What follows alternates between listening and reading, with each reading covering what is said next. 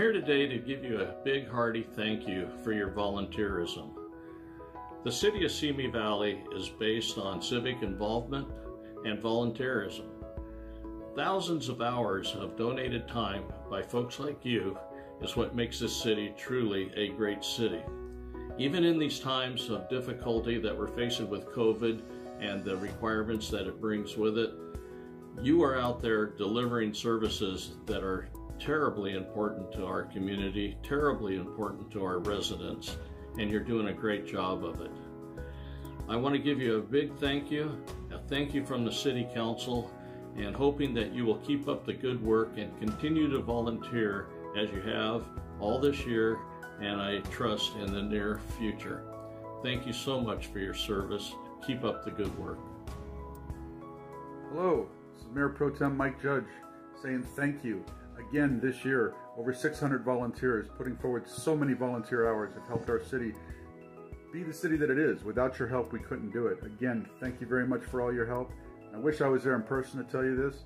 Next year we will be. You guys have a great day, and thank you.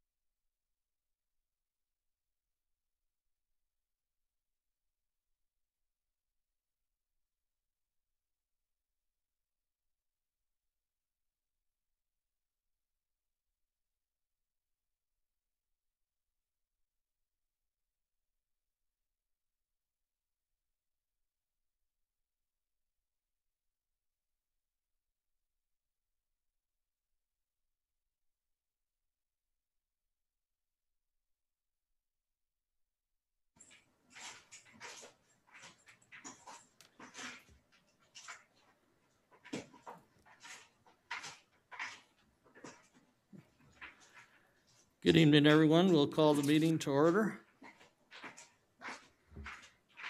Do we have a closed session report?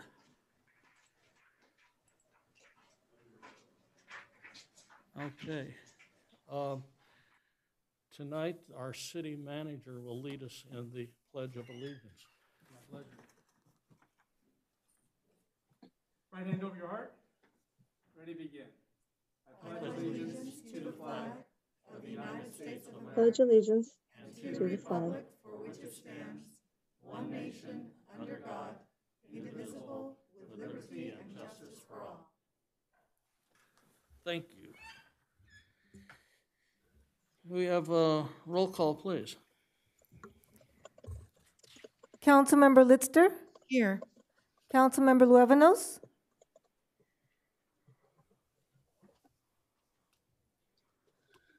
Councilmember Luevanos, Here. Councilmember Judge, Here. Mayor Pro Tem Kavanaugh, Here. and Mayor Mashburn. Here. Thank you. We welcome you to the Simi Valley City Council meeting. If you have not heard, Governor Newsom has discontinued the regional stay-at-home order and has reverted counties in California to the color-coded tier system. At this time, Ventura County is now in the purple tier, which opens up many of the businesses in our city. We encourage Simi Valley residents to support Simi Valley businesses as much as possible, but we also remind everyone to wear their masks, use hand sanitizer, and wash their hands often. To comply with the limitations on gatherings, Simi Valley joins the other 9 cities and the county by holding our city council meetings without the public in attendance. However, there are still opportunities for the public to participate in this council meeting. The public statements are received via Zoom. As noted on the agenda, the public was encouraged to register no later than 3:30 p.m. today if they wish to speak via Zoom. Written comment are also accepted by email. Those emails have already been provided to the City Council. They will be made part of the record, but will not be read by the City Clerk this evening.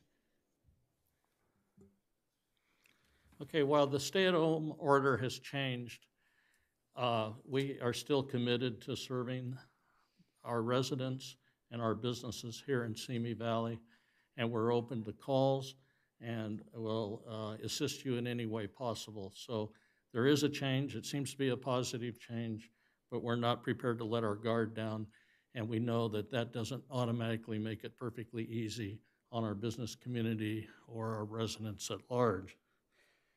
The city thanks you for your patience. During this local emergency, the city continues to provide opportunities for the public to participate in the business of the city, for their voices to be heard. With that said, we can move on with tonight's meeting. Are there any items for agenda review? Mr. Mayor, we have a supplemental for item 4B, the public hearing on off-street store parking, and we have a supplemental for item 8A. Okay. If I could, Mr. Mayor, I'd like to ask that on item 4, I think it's 4B, the off-street parking of RVs. I think that's important to our community as a whole because I get tons of emails and calls about that.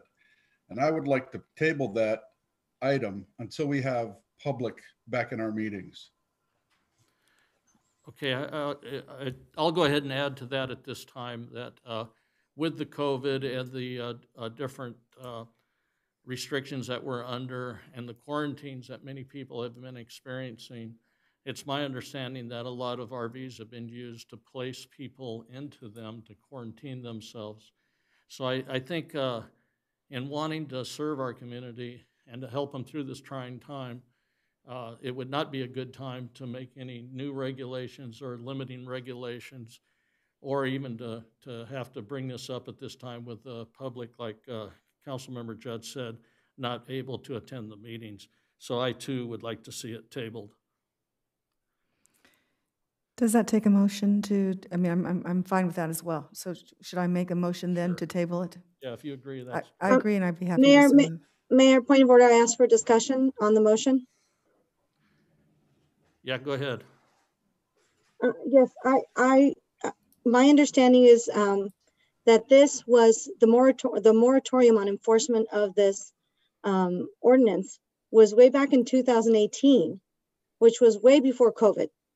And so the decision to not enforce this RV ordinance was a decision that was made way before COVID came even, to our city, and that was impacted by this. So my concern is that if we table this motion, there will still be confusion as to what the state of this ordinance is and whether or not there's a moratorium. I still haven't gotten a straight answer as to who authorized, even the staff report doesn't clearly state who authorized the moratorium on enforcement of this RV ordinance. And I'm concerned that our residents will be confused as to what laws are to be followed and what laws are not to be followed when we don't know who ordered the moratorium on enforcement of this law. And there is participation, opportunity for participation via Zoom, via email, as our residents have participated on a number of very important issues that have come before the City Council since this pandemic started almost a year ago. Okay, thank you. Any other comments? Okay, we have a motion. Do we have a second?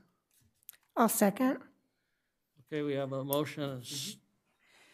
Is it, I'm sorry, I made the motion, but should we have a date certain to bring it back or until when COVID ends? I mean, what is your desire, Mayor? Well, I'd just like to make it not date certain, simply because we don't know when we will quit the restrictions via COVID, and then we can address it at the time that we have less restrictions and the public is available to come. And anything that we do at that time won't have the same impact on the public as what if we even start debating it today, I think would be injustice to the public. Mayor, with all due respect, we have had public comments. This has come before City Council previously, twice before, and there have been opportunities for in-person comments.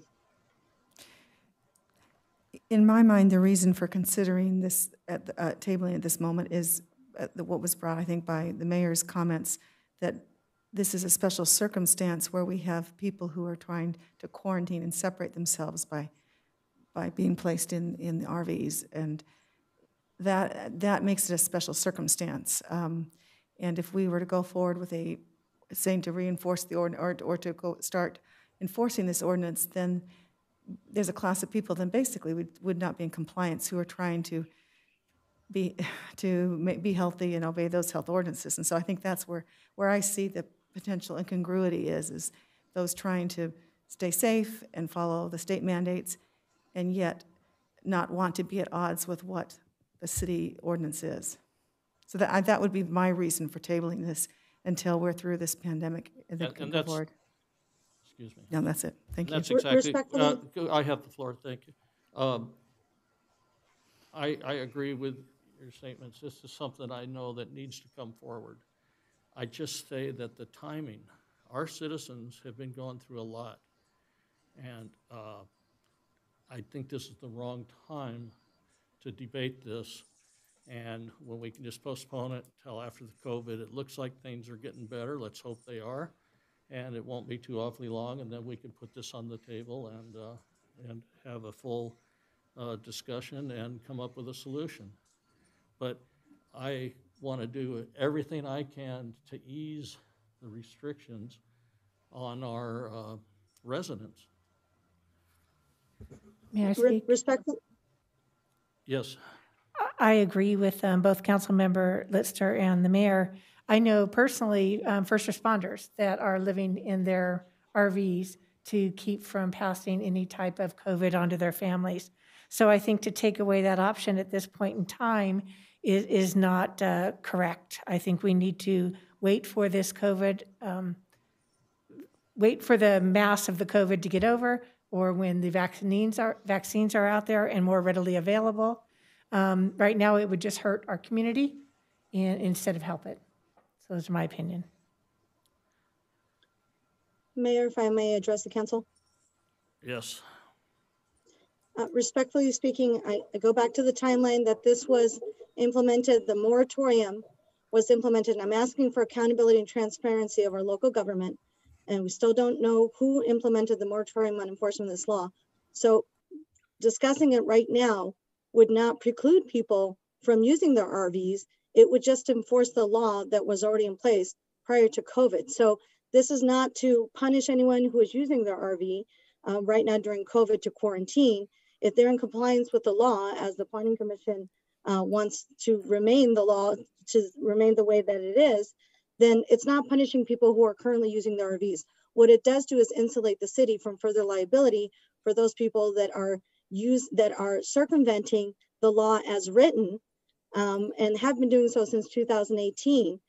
For people, I have gotten the same concerns from many of my neighbors who have had to go around sidewalks because hitches from trailers that are in violation of the ordinance as written since before 2018, they've tripped on them. I'm concerned about neighbors that have, that we're gonna face a lawsuit as a city because we have non-compliance and non-enforcement of the RV ordinance, which is one of the concerns that the Planning Commission stated as well. When you have our trailers that are sticking out with hitches that are blocking the right of way, then that means that we as a city face liability for that.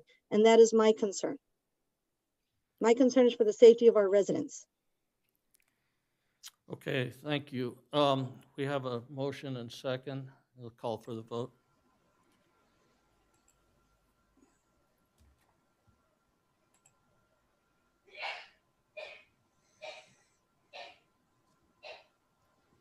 Councilmember Judge and Councilmember Luevanos, how would you like to vote? Yeah, I wouldn't know how we were going to do that, but I'll vote yes. Okay. I'm voting no, and I just want to clarify, I'm voting no on continuing this this item to a date uncertain. If we're going to continue it, at least we should say based on a specific date, but also because I think this is an issue we need to address now. My vote is no.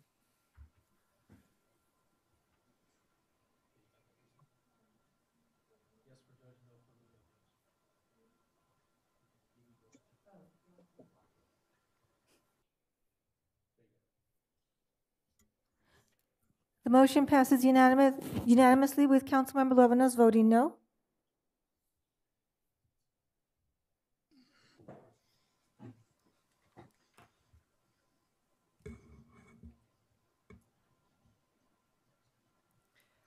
I move that all resolutions and ordinances presented tonight be read in title only and all further reading be waived. Second? Second?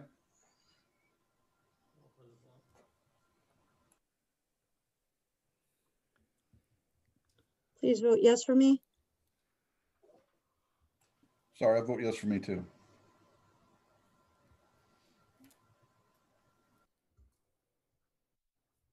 The motion passes unanimously. Okay, declaration of conflict. If any member of the city council may have a conflict of interest or any reason why that member must abstain from consideration of any matter on this agenda, he or she should so declare at this time. Is there anyone have a conflict on any of the agenda items? No? Great.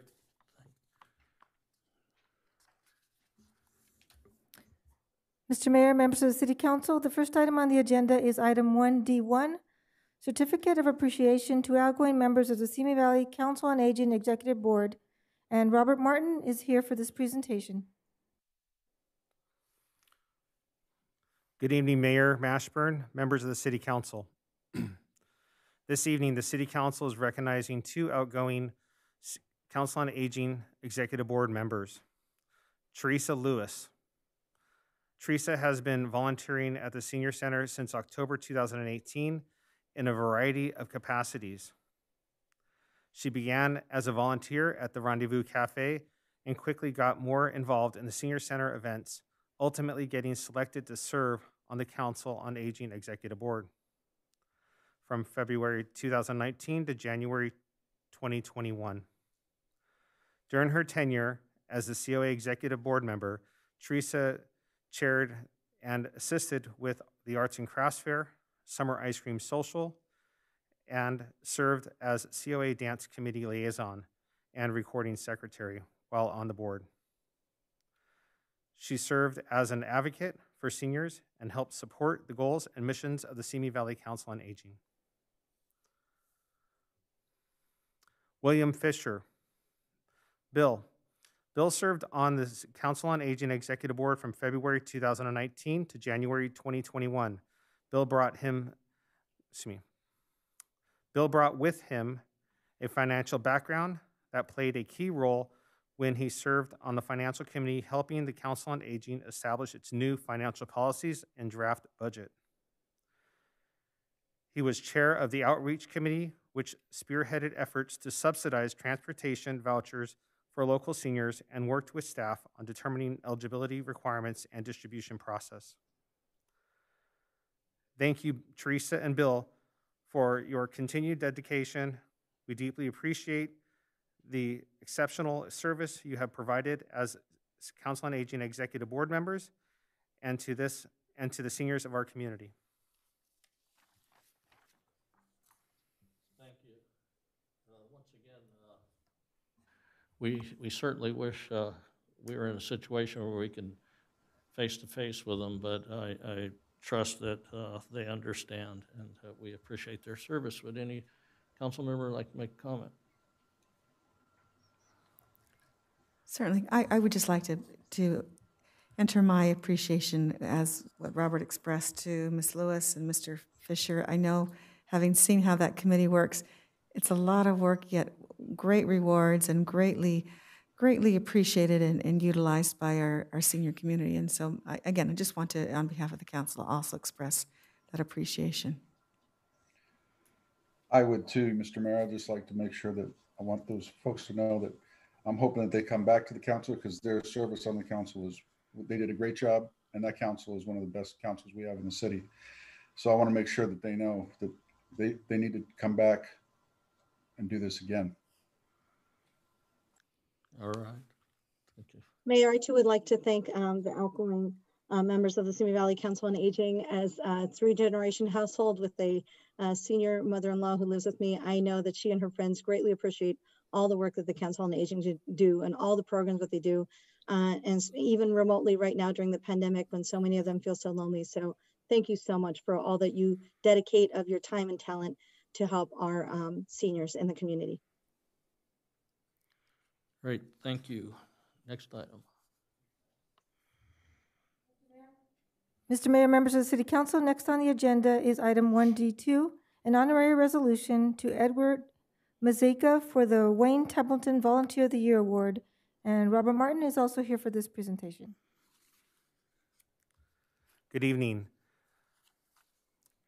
Whereas Ed Mazeka has been selected by the Simi Valley Council on Aging as the recipient of the 2020 Wayne Templeton Volunteer of the Year Award, following in the tradition of selflessness, devotion to senior issues, and outstanding services to the senior citizens in our community.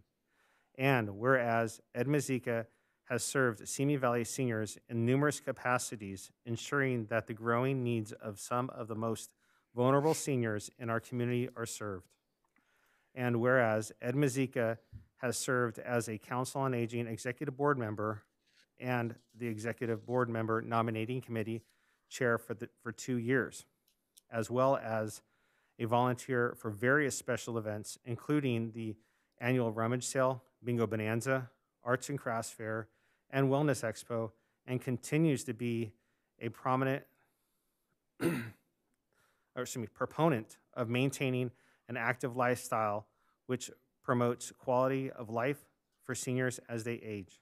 And whereas Ed Mazeka is committed to ensuring that all volunteer roles and needs are met by selflessly stepping in to fulfill many volunteer vacancies, including serving as a volunteer Meals on Wheels driver for the past 10 years, helping ensure homebound seniors receive proper nutrition.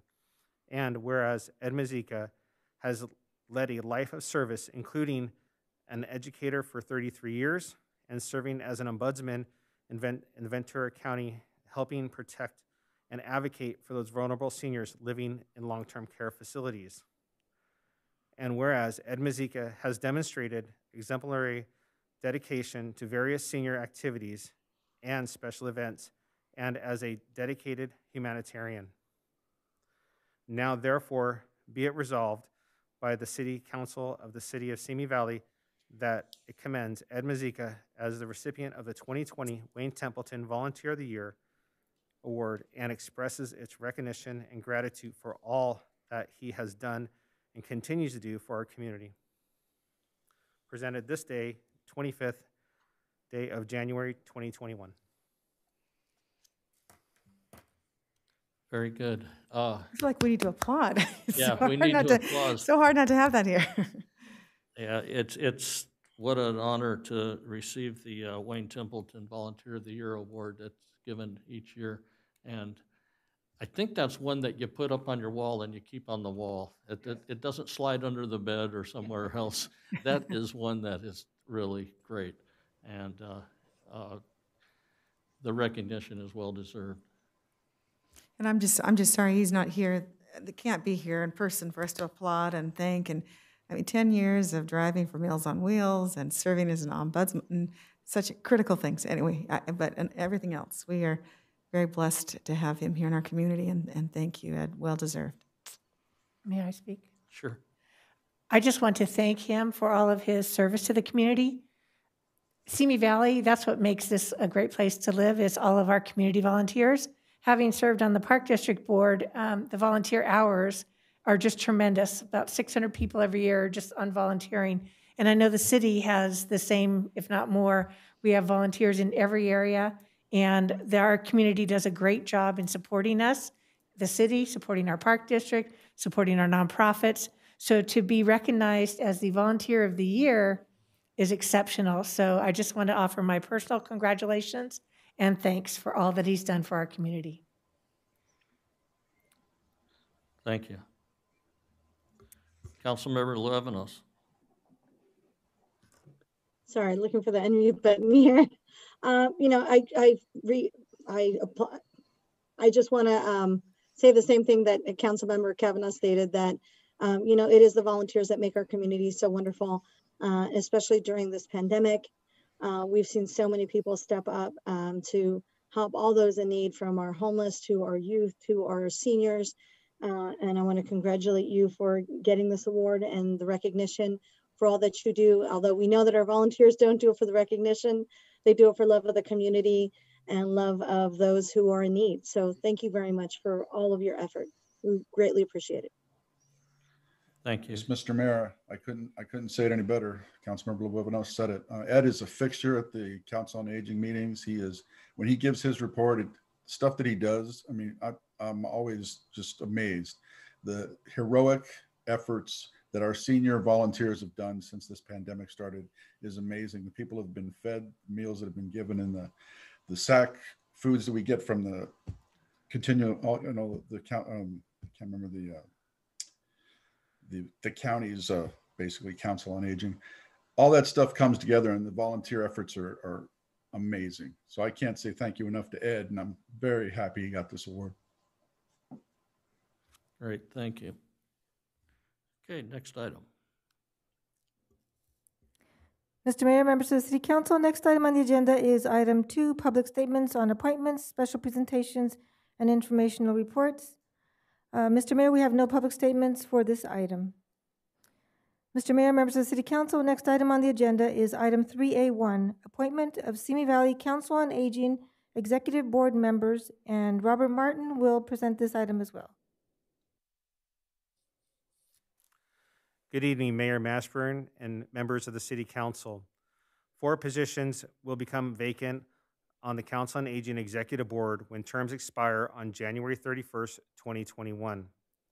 The Executive Board advises the City Council on issues impacting seniors and conducts fundraising activities to support senior programs within the community. The Council on Aging conducted an election at its January 11th, 2021 meeting, and it is recommended and has recommended 4 applicants for appointment to the Executive Board for terms commencing on February 1st, 2021 and concluding on January 31st, 2023. The nominees are Jean Cecil, Jeannie Mortensen, Clyde Oliver, Edwin Tinkstrom. It is recommended that the City Council approve and the mayor appoint these 4 applicants nominated to the Council on Aging Executive Board. This concludes the report, and staff is available for any questions at this time. Well, I certainly have no questions. You're a busy man tonight. And the only thing I thought was, gee whiz, every time I go over to the senior center, it's not named appropriately. As Councilmember Judge says, they're so full of energy and action. The senior doesn't describe adequately what goes on at the senior center. So thanks so much for what you're accomplishing over there. Mayor, I don't have a question, but just a request. Okay. For our incoming managers, our incoming board members to consider maybe doing a joint cross-generational activity with our senior center and our youth council. I know that some of our seniors often ask grandchildren or children to help with all the technology, you know, Zooming and all those things. So maybe at some point in the future, they would consider having a cross-generational activity where we have the youth council doing something with our seniors, our council on aging, and vice versa.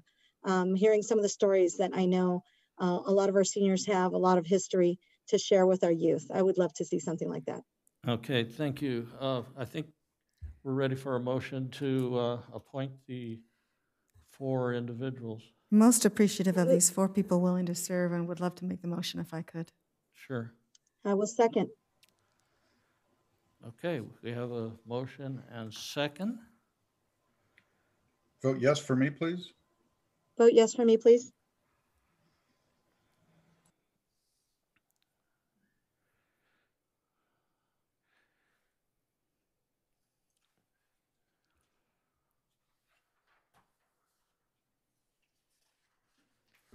The motion passes unanimously. And as per protocol, I appoint the 4. Mr. Mayor, there are no items this evening under special presentation or informational reports. Mr. Mayor, members of the City Council, next item on the agenda is public hearings. This is a time for testimony on public hearings on the consideration of matters as presented on this agenda. Let the record show that due notice was given as required by law, and an affidavit to this effect is on file in the office of the City Clerk.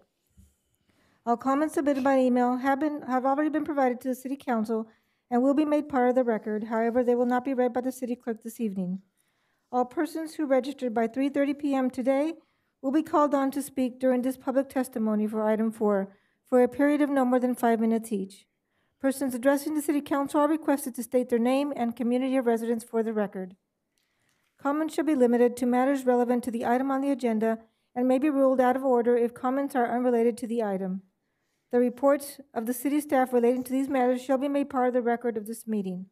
If you challenge in court any of the City Council decisions made here tonight, you may be limited to raising only those issues you or someone else raised at this public hearing. The time within judicial review must be sought is governed by the California Code of Civil Procedure, Section 1094.6. Agenda item 4A, a public hearing to consider the adoption of a resolution establishing a traffic impact fee. The reading of the resolution is as follows. Resolution number 2021, a resolution of the City Council of the City of Simi Valley establishing a traffic impact fee and repealing resolution number 2016-04. And Ron Fuchiwaki is here for this presentation. Good evening, Mayor Mashburn and council members. First, I'd like to introduce Justin Link right here. He's our principal engineer of traffic. He's actually been with us for a couple of years now, but we just haven't had a chance to bring him to a council meeting. Basically because we're all alone here. So, good evening again. Tonight, staff is recommending that the City Council adopt the Simi Valley Traffic Impact Nexus Fee Study Update and adopt a resolution increasing the traffic impact fee to $100 per trip effective July 1st, 2021, and continuing the traffic impact fee program until December 31st, 2030. The traffic impact fee was originally established in 1991 and is an ongoing program that primarily funds the construction of new traffic capacity improvements needed to accommodate traffic impacts from new development. The traffic impact fees collected by the city are deposited into a traffic impact fee fund separate from the general fund. The fees cannot be used to fund other such items as landscaping or aesthetic improvements, local street widening that does not increase capacity at an intersection, drainage improvements, or cannot be used for traffic control measures during a public safety power shutoff event. The current traffic impact fee is $83 per trip. To keep pace with new development and changes in construction costs, the 2014 Traffic Impact Nexus Fee Study was updated in 2020. The updated study determined that in order to make the necessary improvements to the city's transportation infrastructure and maintain an acceptable intersection level of service, the fee should be increased to $100 per trip. Transportation improvements as outlined in the Nexus study are needed when new development generates increased traffic, resulting in increased traffic impacts. In addition to the construction of physical improvements, the Traffic Impact Fee Fund also funds other transportation-related programs, such as intelligent transportation system improvements, such as traffic signal synchronization and other modernization of our signal equipment to make it more efficient at intersections and keep the intersections flowing. There's another program involved. It includes the vehicle miles traveled, or VMT, reduction improvements, including programs for transportation management, demand management measures such as car sharing or bike sharing programs, as well as traffic calming measures such as enhanced crosswalks and pedestrian safety measures. The fee also funds a portion of traffic maintenance and operation and administration and additional study update costs in the future. The Nexus study update determined that the total traffic impact fee program would cost approximately $20.6 million, resulting in a recommended fee of $100 per trip. Despite the increase, Simi Valley's traffic impact fee remains the lowest of the 5 largest cities in Ventura County. Finally, as a courtesy, the city regularly consults with the Los Angeles Ventura County's Building Industry Association, or BIA, when considering changes to the city's development-related fees. For tonight's item, to adjust the traffic impact fees, the city has sent emails and had a telephone conversation with a BIA representative to seek comments on the proposed changes. Unless comments by the BIA are made this evening during public comments, to date, no comments have been received from the BIA regarding the adjustment to the traffic impact fee. Staff recommends that the City Council adopt the Traffic Impact Nexus Fee Study Update and adopt a resolution increasing the traffic impact fee to $100 per trip effective July 1, 2021, and continue the traffic impact fee program until December 31st, 2030. That concludes staff reports, and we're available for questions. Okay, any council member have a question for staff? I just have one quick one. Sure. Please, thank you. Mr. Fujiwaki. Hi. Hi. I was just curious as to the price differential between Simi Valley and every other city in the county. Why is that? I think, I don't know exactly, but Okay. I think Simi Valley has always tried to maintain reasonable fees for developers, development, commercial businesses, et cetera. And we still have a fairly good network of streets that can accommodate additional traffic. So maybe the improvements needed to maintain a good level of service aren't as extensive as in the other cities that are more perhaps built out, like Oxnard, Ventura, or Camarillo. Oh, okay, I respect that we are trying to make it feasible and reasonable for our developers. So Yes. thank you. Okay, anybody else have a question of staff? Elaine? Just a couple of questions. And I think all of us have that question. If your report actually said 5 times difference than what some of the other cities have, is Yeah, that I believe so, yes. and I wondered if possibly it was because it included other assessment, or I mean, are we comparing apples to apples, I guess, in this instance? I mean, those are the same type of fees being assessed, or would they include Well, something else? I just was curious. It's the same type of fee in the sense that each agency has, quote, a traffic impact fee for new development. What they include in terms of the fee amounts, the components, with regards to improvements and things like that, I don't have those details exactly. Do you know exactly? No. So, Fair enough. And that's fine. It was a curiosity. Just as you're giving your report, I did have a couple of questions.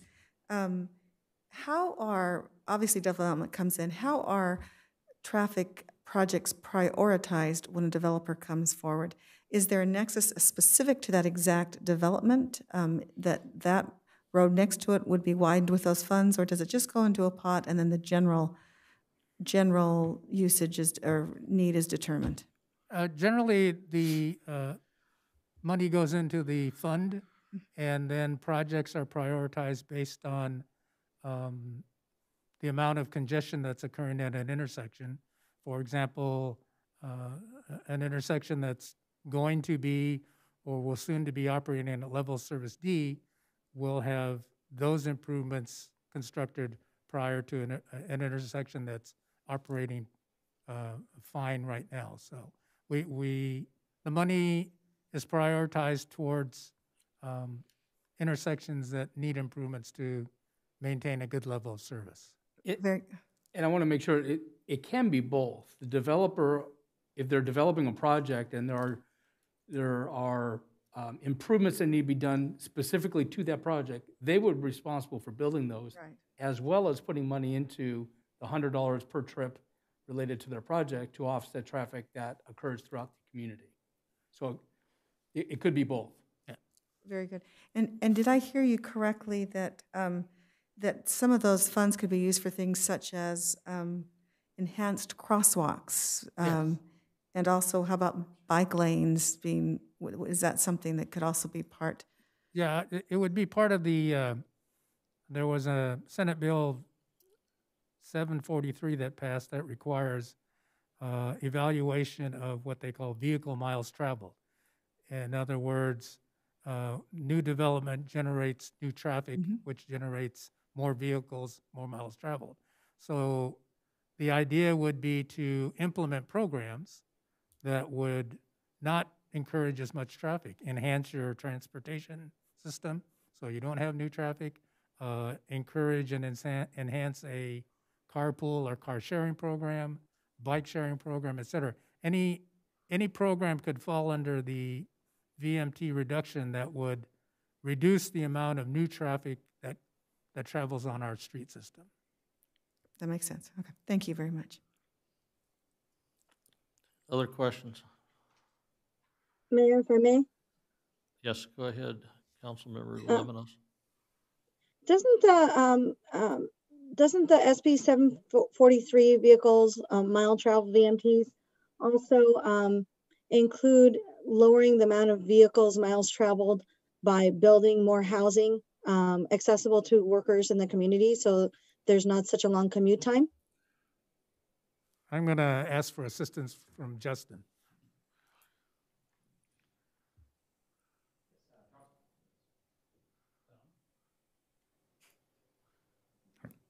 Yes, Councilmember Livanos. Yeah, I can hear myself. Okay. VMT does actually encourage, or at least the intent of SB 743 is to encourage development adjacent to existing employment centers. So that would be the intent of the bill. Within this component, there would be an assessment to actually improve connections in transit to meet the goals of SB 743. So that would include improving crosswalks and pedestrian access. Is that correct? That's correct, to encourage active transportation. Okay, so when we think, because most residents, when they think transportation, they simply think getting in a car. But this funding can include infrastructure to protect pedestrians and bikers and people riding their skateboards. Is that correct? That is correct. Okay, so this funding could be used, for example, to fund scramble crosswalks, because that would increase the flow of traffic. Is that correct? Potentially, I believe the intent would be to increase pedestrian connection. The intent would not be to decrease vehicle volumes. It would be a sort of a fringe benefit that by encouraging pedestrian travel, or at least making the connection better, that you could reduce the number of trips, but the intent would not be to be discouraging car trips. Well, that would be one of the benefits, right? If we did Correct, that. yes. If we Yes. made it more pedestrian friendly so that it would be able to do that. Correct. I have a question because we have, a couple of developments that we approved already, including the one at the old Farmers Building. And, as I see that being built, and, I don't recall that we approved specifically, and if I'm wrong, please correct me, additional crosswalks for the people that will be living in that new community to be able to access all of the commercial that is across the street, the YMCA, the schools, things like that. So would this be used for that? Could this funding be used for that to encourage pedestrian usage? Yes, because I don't believe that they've actually paid their traffic impact fees, so what they are assessed could be used in that pool of money for those improvements. And Okay, if I can interrupt for 1 second, council member. Yes. I recall we did have quite a bit of discussion. In fact, I brought up the potential, and realizing that probably wouldn't happen, of actually putting a bridge over from that new development over to the shopping center. Of course, the expense of that would be astronomical. But then the settlement was, well, let's have a very aggressive crosswalk system to get people across there. I don't know the final outcome if there was any, but I just letting you know that we did discuss it. Yeah, and I can address it. Actually, there's a specific plan for that development that does address increasing pedestrian access across the street to the shopping center to the south as well as to the west. So when that development is done, we would look at pedestrian enhancements that we can make to increase the amount of pedestrian flow between the north and south sides of the street as well as the shopping that's available to the west of that development. So go ahead, Councilmember Levinos. Thank you, Mayor. My other question is about, the cost. I know that both, Councilmember Litster and Kavanaugh brought up, the disparity in the cost, right, that we have 5 times the difference for our traffic impact fees. Is this where all of our funding comes from to repair roads and, repaint the bike pathways and pedestrian pathways, or do we get funding elsewhere? The funding for maintenance operations generally comes out of the general fund. The money that goes into the traffic impact fund is not to be used for maintenance. It's strictly VMT programs, capacity enhancements, and roadway improvements, intersection improvements. And maintenance is not, road maintenance and things like that are not part of this to be used from this fund. Okay, I just want to clarify because those were some of the questions I was getting from residents, and they want to know if, that's what this money was for or where the money was coming from. So thank you for answering that question. I guess my last question is this set in stone? You said this is, once we pass this ordinance, this goes through 2030. So does that mean that the fee is set in stone for the, the $100 fee, that's it? We can't raise it ever again until 2030? No, it's not set in stone. The fee can be changed by resolution. And I believe the fee can also be increased in conjunction with the consumer price index. When I believe, as I read the report, it is tied to the consumer price. Yeah, Is right. it not? So it will be raising. Okay. But if there's, for some reason, there is a need to change the fee beyond the consumer price index, it can be done by resolution, separate resolution. Okay. Thank you for your patience. I have one last question. This is with regard to VMTs, and we saw with this pandemic, a lot of people that wanted to work from home, some of which were unable to do so due to lack of access to technology. So if either businesses or the city decided to lay down fiber optics so that we would reduce the vehicle miles traveled so that more of our residents and businesses could stay home and work from home and not have to commute to their jobs, is this something that would cover that cost, either of the fiber optics or of whatever would need to be done to cover the infrastructure cost for installing the fiber optics? The city has an agreement with Sci-Fi Networks to run fiber to every residential, actually every property in Simi Valley. We anticipate them starting construction of that project probably late this year. So, and they have a 3-year time frame. So potentially within the next 3 to 4 years, every property in Simi Valley will have fiber to the door. So we've been working on that, and that's gonna take the city a long way. We will at that point in time be a gigabit city with every residential property and commercial property having fiber to the property. Thank you very much. Thank you, Mayor. Okay, any other questions of staff? All right, is there anyone in the city council chambers or on Zoom wishing to be heard on this matter? Are you aware of any, city clerk? Mr. Mayor, we have no speakers for this item. Okay. We'll give them just a second to make sure. Okay, the hearing portion is closed. Any comments or questions from members of the city council? I think we just did that.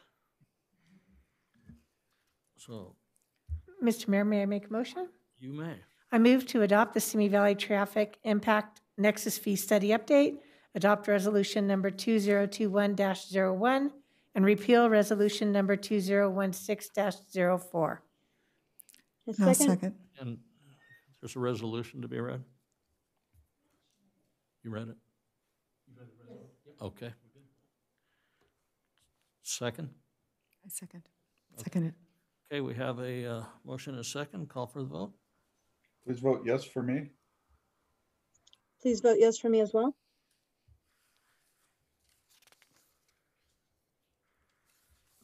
The motion passes unanimously.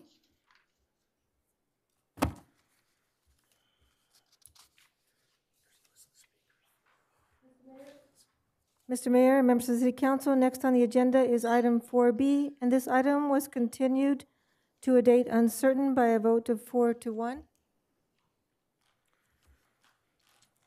Okay, we'll move to the next item. Mr. Mayor, members of the City Council, next item on the agenda is item 5, public statements. This is the time for public statements on all items other than public hearings, appointments, and informational reports. All comments submitted by email have already been provided to the City Council and will be made part of the record. However, they will not be read by the City Clerk at this evening. All persons who registered by 3:30 p.m. today will be called on to speak during this public statements item 5 for a period of no more than 3 minutes each. Persons addressing the City Council are requested to state their name and community of residence for the record. Mr. Mayor, unless you have any other comments, we can begin the Zoom public statements. Ready for the first speaker. Thank you, Mr. Mayor. The first speaker tonight is Ms. Aaliyah Ewing. Ms. Ewing? Yes. Thank you. How much time do I have? 3 minutes. 3 minutes. Perfect. So I'm here to speak to you today about both the SCE power shutoffs and agenda item A. The power shutoffs are harmful to everyone, and I understand that you don't have any authority over SoCal Edison, but you do have a responsibility to the people of Simi Valley. For months, people have been losing power for extended periods of time, including over 36 hours. I don't have to tell you how this has negatively impacted our residents because you already know. What I would like to know is what our government is doing to protect senior residents without heat. Simi's weather has dropped down into the 50s, and without power, senior residents are forced to sit in the cold, which can be very painful. The city opened up cooling centers for seniors last summer when the heat was in the hundreds. Is there any plan in place to protect senior residents from the cold? I'm also speaking to you today to ask that you change the default tier to 100% renewable energy instead of the current disgraceful 36%. Climate change affects everyone and is part of the reason that our weather has been so drastic. Senior residents only need weather protective centers because our city, among others, haven't done their duty to protect us from climate change. Thank you. Thank you. Ashley Brown?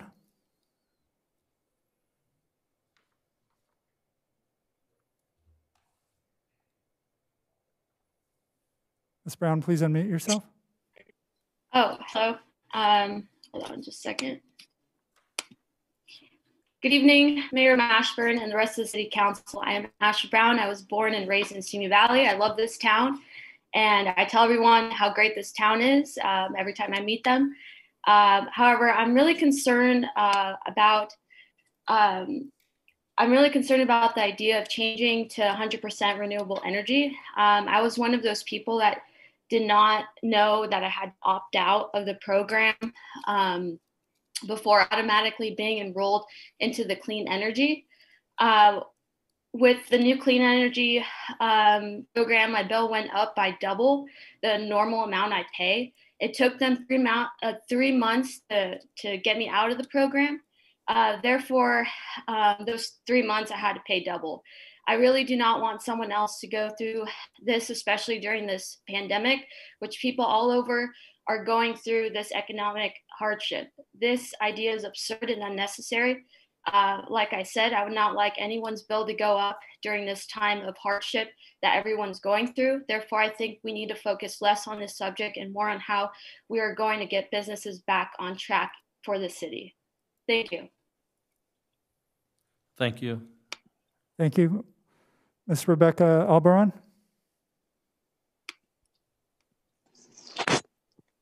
Okay, can you guys hear me? Yes, we can. Okay, thank you. Yes, my name is Rebecca, and I am following up regarding the Safe Park pilot program that has already been approved by the city. As I understand, the hope was to initiate the program sometime in December. It is now January 25th. I'm asking each council member to request an update for this program. When will it start? I'm also requesting to know the dollar amount of the community development block grant funds. I would like us to use the funds to secure housing for all the unhoused population in this city for at least the next year. These funds are meant to assist the city to ensure decent, affordable housing and provide services to the most vulnerable in our community. I'm also requesting that we move the Clean Power Alliance from the lowest tier to the top tier, which is the 100% renewable energy. And I am also, I would also like to give the community a reminder that on Wednesday, there will be a seminar hosted by a nonprofit, Buen Vecino, highlighting the rights of people who have who may not have a documented status, and also the rights of all U.S. citizens. And it's very important, especially in this city, that we continue to educate the public and that council. And I'm asking, I'll be sending the Zoom invite to all the council members, invite them to educate themselves on things that they've previously have not supported. And it's important for all of us to know our rights, even the community that do not have a legal status in the U.S. Thank you. Thank you. April Amante?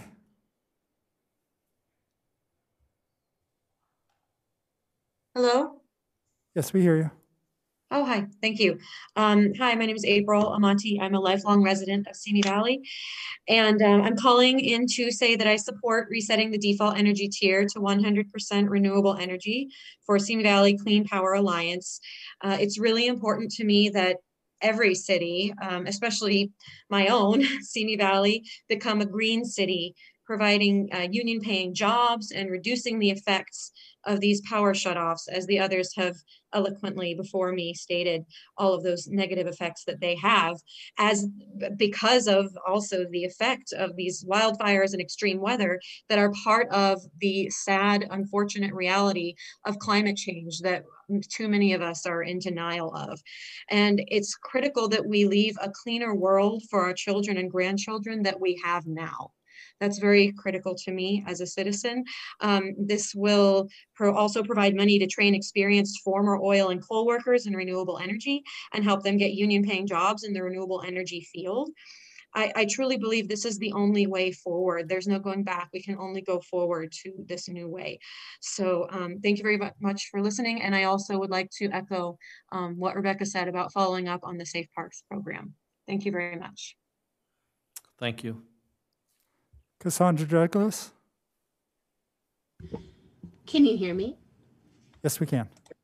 All right. I'm calling in support of agenda item 8A to increase the top tier to 100% for renewable energy. The city needs to make the necessary steps to become greener and make renewable energy a priority. This will benefit our residents, our businesses, and the future of our city. Also, with the events that unfolded at the Capitol on January 6th, I'm also asking the city adopt a resolution to ban concealed weapons at city council meetings and on city property. I'm going to echo both Rebecca and April and ask for an update on the Safe Park program. We're now almost 2 months into the proposed pilot program dates. We have not been provided an update. And again, like Rebecca said, we'd like to know the amount of the community development block grant funds available and requested those be used to secure housing for the unhoused members of our community. And as council members, I do hope all of you do participate and join the webinar that is happening tomorrow, hosted by Rise Ambient Encino, in regards to navigating your rights when it comes to ICE and law enforcement. That's all I have. Have a wonderful evening. Thank you. Roop Mon? Hi, can you hear me? Yes, we can. Perfect. Hello, members of the council and Mayor Mashburn. In regards to agenda item 8A, I want to say that I support resetting the default energy tier to 100% renewable energy. This will have many benefits to businesses, provide union paying jobs, and reduce PSPS events.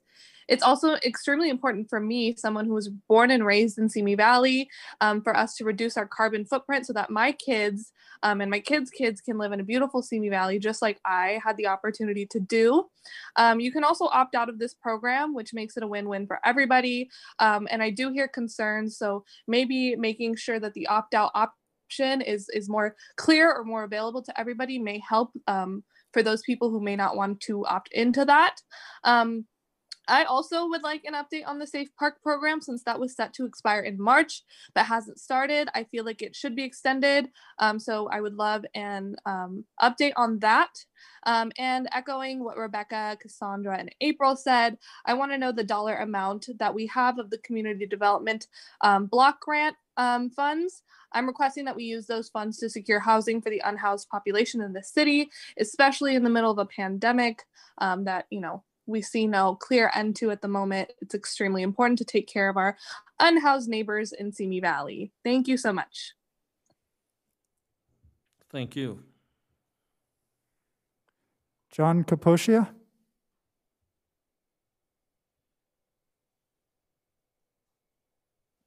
Yes, I'm here. Can you hear me? Yes, we can. Good evening, Mayor Mashburn and members of the City Council.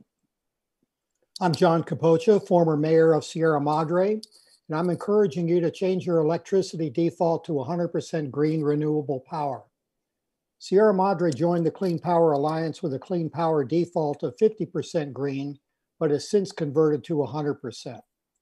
What I didn't understand when Sierra Madre first joined was that inertia inhibits the lack of movement for customers to opt up to green or down to lean.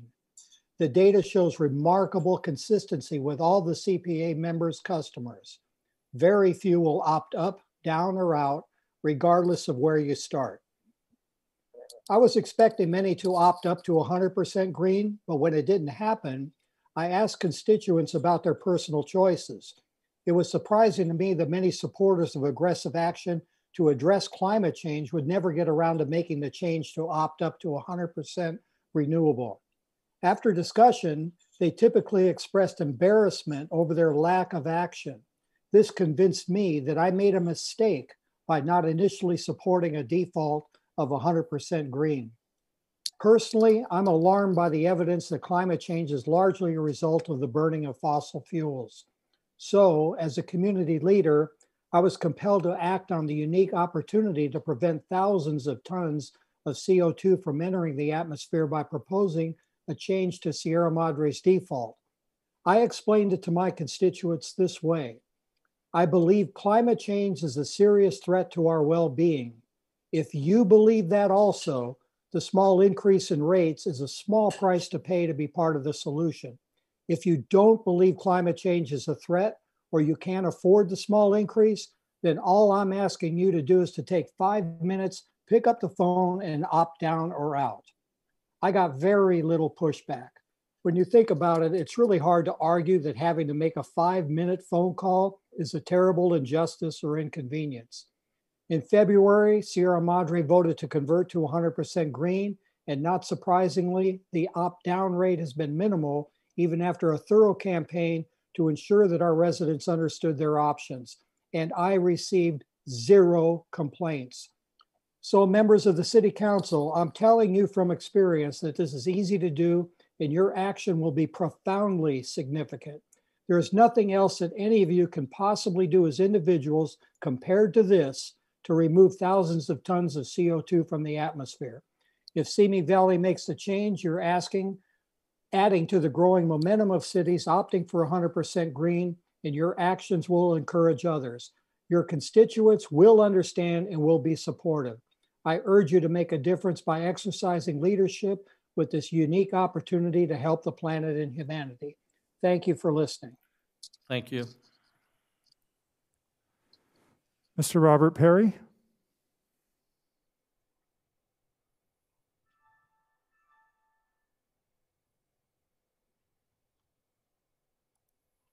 Mr. Perry, please unmute yourself. Yes. Hi, can you hear me? Yes, we can. Okay, great. Good evening, members of the council. My name is Robert Perry. I'm a resident of Simi Valley, and I'm here this evening to provide my public statement for agenda item 8A and urge the City Council to adopt 100% renewable energy as a default rate option with Clean Power Alliance. With the increasing frequency of power outages, energy resilience is a top priority for California. Since power outages primarily involve disruptions to transmission lines, the only true resilient energy is both generated and consumed locally. Last week's power outage affecting 28,800 Ventura County residents should bring home the fact that future outages will become more regular and can only be avoided through developing local energy resources not reliant upon vulnerable transmission lines. As the community choice entity responsible for energy procurement, the Clean Power Alliance provides more accountability to local governments and can reduce development costs through aggregation of local energy projects. Revenues received by CPA towards renewable energy resources can be allocated to local clean energy projects through its local programs for a Clean Energy Future Strategic Plan, which calls for $200 million in local investment and provides assistance for program implementation and delivery. The highest priority objective of the plan is clean backup power for essential facilities such as fire stations, schools, and community centers. By choosing 100% renewable, Simi Valley will have the moral standing to actively participate in this plan to launch local pilot projects. Electing 100% renewable also aligns with California's energy goals. SB 99, the Community Energy Resilience Act of 2021, is on the legislative agenda to assist with local energy planning. If passed, SB 99 will empower communities to plan their energy future by siting local energy resources at critical facilities. Developing local energy resources also mutually reinforces clean transportation infrastructure that reduces unhealthy emissions close to homes and businesses. Simi Valley is not the first CPA agency to revisit its energy tier default, and cities that have elected 100% renewable have experienced relatively low opt-out rates.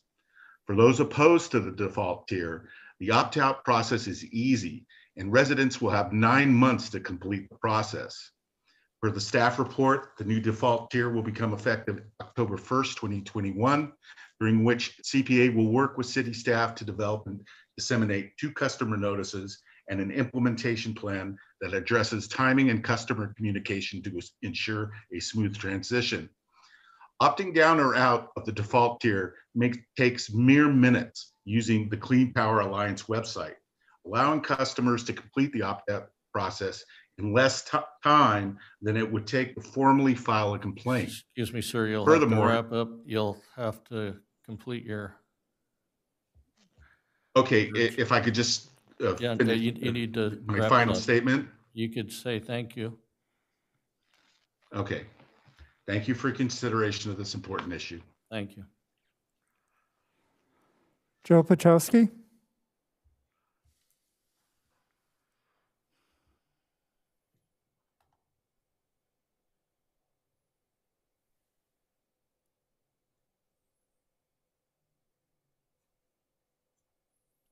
Mr. Pachowski?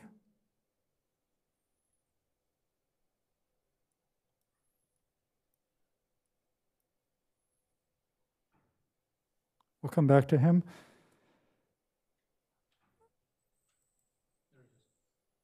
Okay, Mr. Pachowski, we see you.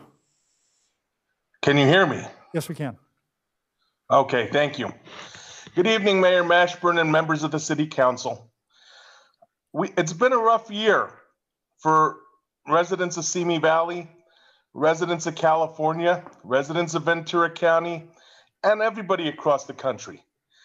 I can't believe that our City Council would even consider passing along what's effectively a rate increase at a time of a pandemic. The problem here is that people don't know enough to opt out. I can't tell you how many residents I spoke with when the CPA was first introduced and people didn't know how to opt out. Turning around and opting for a higher tier is nothing but a de facto rate increase for anybody that may be a low attention participant. We already heard tonight from a woman who spoke and said that she opted into the highest rate, and it took 2 months of paying that highest rate, which was double her previous rate, to get out. And I think that alone says volumes. The other thing that we need to consider here is, unlike what Mr. Perry had to say, this isn't going to affect anything to do with Southern California Edison. Southern California Edison's still delivering the power, whether you're opting for Clean Power Alliance or power from Edison itself. And so if Edison shuts it down, even if you're a CPA customer, you're still not getting your electricity. So the CPA has nothing to do with the recent blackouts that we've all experienced in our city. And I know that the whole city, pretty much the whole city was without power for at least a good 24 hours last week. This isn't an issue we should be discussing now. The issue we should be discussing now is holding Edison's feet to the fire and exploring other options for keeping our lights on every day. And that's the bottom line here. So I want to urge you all to vote no on this rate increase by keeping it at the current tier of 36% and leaving it at that. Thank you very much. Have a good evening. Thank you. Aubrey Lancaster?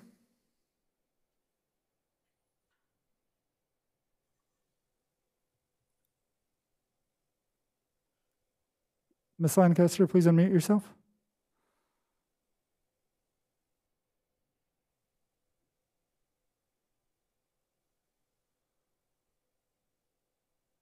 Looks like we're having difficulty hearing you. Can you hear me? Yes, we can. You hear me now? There we go. So sorry about that weird microphone thing. My name is Aubrey Lancaster. I'm in District 1, lifelong Simi Valley resident, and I just wanted to come live because I thought it's very important to support item 8A, resetting the default energy tier to 100%. I absolutely hear Ashley's concern, and honestly, that is a failure of communication, not of policy. I think this is a fantastic policy.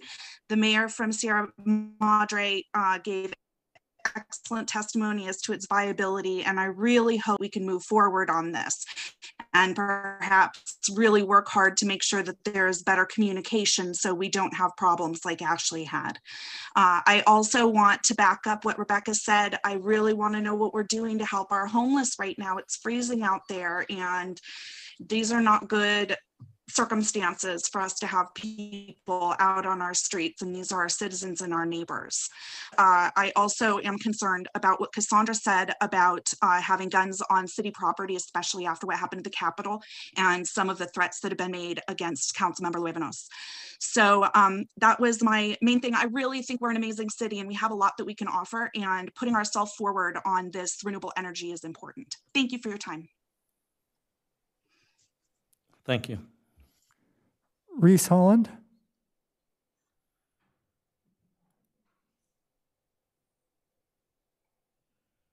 Mr. Holland, please unmute yourself. Hi there. Yes, we hear you. Fantastic. Good evening, Mayor Mashburn, City Council, and Simi Valley residents. My name is Reese Holland. I am a lifelong resident of the neighborhood District 2 area. I support resetting the default energy tier to 100% for the Clean Power Alliance for the residents, residential and commercial customers. Simi Valley really needs to take this opportunity to move to being a green city. Resetting the energy tier to 100% should be the first step in utilizing the vast solar and wind capabilities that Simi can access by setting up solar and wind generators on homes, schools, businesses, and city and government buildings. In addition, a move to wind and solar throughout the city will be able to be tied to infrastructure upgrades that will hopefully make Simi Valley more resistant to public safety power shutoff events, as the power will now be localized and it won't be coming from Edison, with a goal of full 24/7, 365 operation and energy independence. Now, I know that's not initially what 8A is going to go to do, but it will help pave the way towards doing that. And it will make it a lot easier for us to go that direction when energy independence is already a feature and a function that we are actively working towards. This would reinforce what Mr. Perry stated about increasing accountability and localizing power to reduce the vulnerability of public safety power shutoffs, which greatly affect and impact the city in a variety of different ways that are just not accounted for, and nobody's being held accountable for them, unfortunately. I understand that Ms. Brown, who spoke earlier, had a pricing issue, and I agree that moving to a full citywide renewable energy rate, we definitely need to improve the messaging on it. Like Mr. Pachowski was saying, we need to make sure people know that this is being done, that it's a thing that they can opt out of, that it's going to affect their bills, whether it's something that's explicitly put on their bills, or we contact each and every citizen by email, by phone, by mail, multiple times to make absolutely sure, give them an ample window to opt out. We can alleviate the worries of people that are potentially going to get locked into something that's going to be more expensive than they're able to afford. In a city with 3 times the national average median income, I think we can kind of afford it, though. I also want to echo what Rebecca, April, Cassandra, and Roop said about getting an update on the Safe Park pilot program. I was very strong in advocating for that, excuse me. And I'd really like to see what's going on with that. If the only thing that's holding it up now is getting approval from the citizens of Marta Court, we can work that out. If it's getting a law built up, I remember, was it Mayor Mashburn or Mr. Holland, your Councilmember? time is up. Thank you.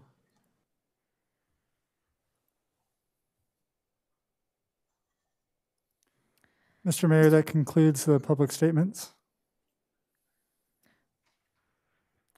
Thank you. At this time, we'll take any comments from council members. I'll just go around so we don't have to.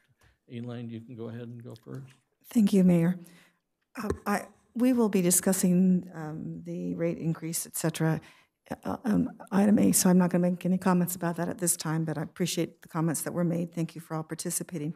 I did actually, though, want to follow up on one comment that Aaliyah Ewing asked about. We have had cooling stations when there have been problems. Obviously, with PSPSs occurring, one of her questions is, do we offer the same heating stations, or do we have a possibility? Now, I recognize I don't think there's been a need. Well, I'm not sure that there's been a need, but obviously, if there are other PSPS events in this cold weather, et cetera, do we have some kind of would the senior center also be a potential place for that type of activity? Would be a question I might have. Yes, it is. We certainly could do that. The problem we ran into with this last PSPS event was the senior center was located in a circuit that was scheduled to go down. So it would not have provided the shelter that we would hope for. We've been working cooperatively with school and Park District about some of the other locations, but unfortunately, they've all been affected by the same power outage. So it's becoming, for a large event like this, challenging to find a location that still has power. But we continue to always look for those opportunities to provide for a warming station as well as a cooling station. We'll be bringing some options back to the council probably next month for getting funding for generators for some of our facilities that may be able to take care of that issue.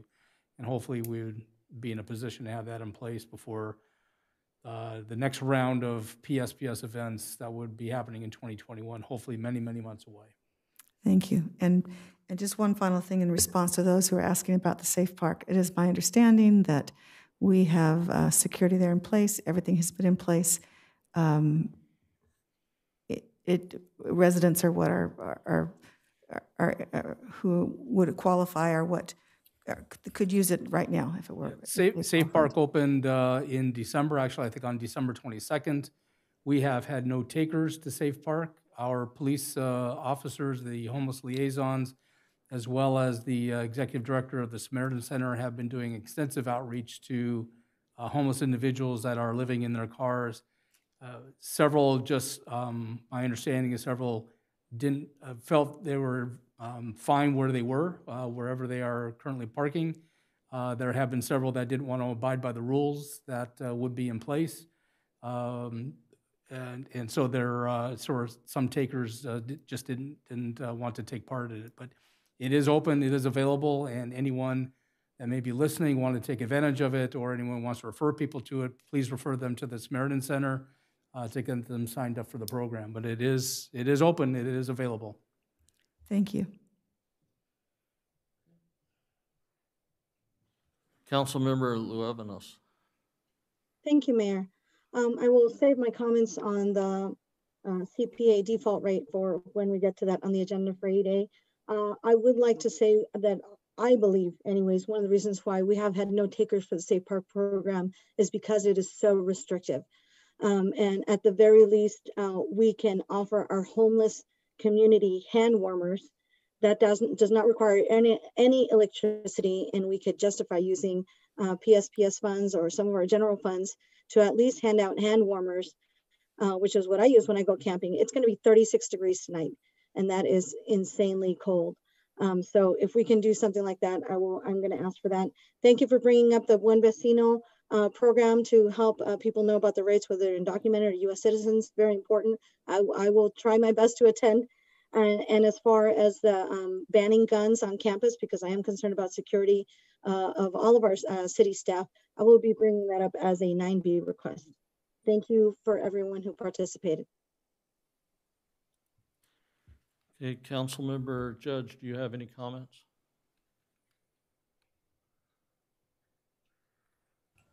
Sorry, Mr. Mayor, trying to unmute my thing. That's fine, we hear you now. Yeah, I don't have any specific comments. I will direct my comments for the CPA fees at that time. Thank you. Okay, great, thank you. Mayor Pro Tem Kavanaugh. The same as the other council members, I'll hold comments on the CPA till we get to that item. And I did just want to thank the city manager for explaining where we are on Safe Park. He informed us, the city council, of that about a month ago, I think. So we were all aware that we had no takers to this point in time. So please feel free to reach out to a city council member and ask if you have a concern. So thank you. Thank you.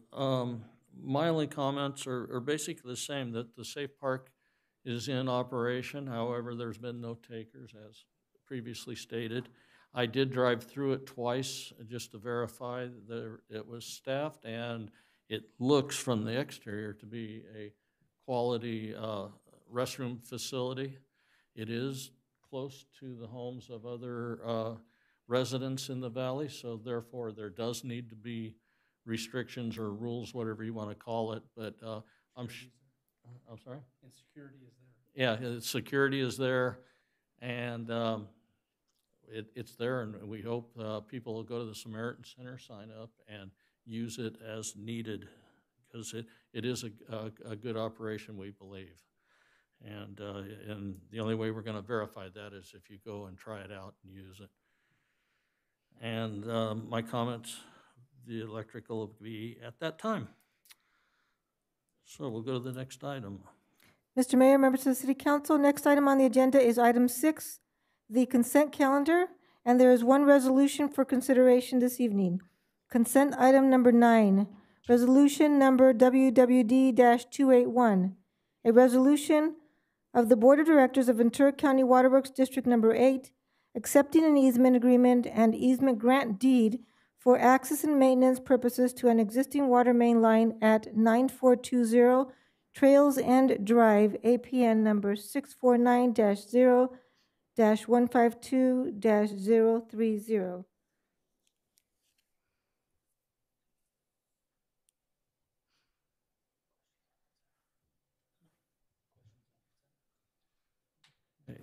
Do we have any questions on consent?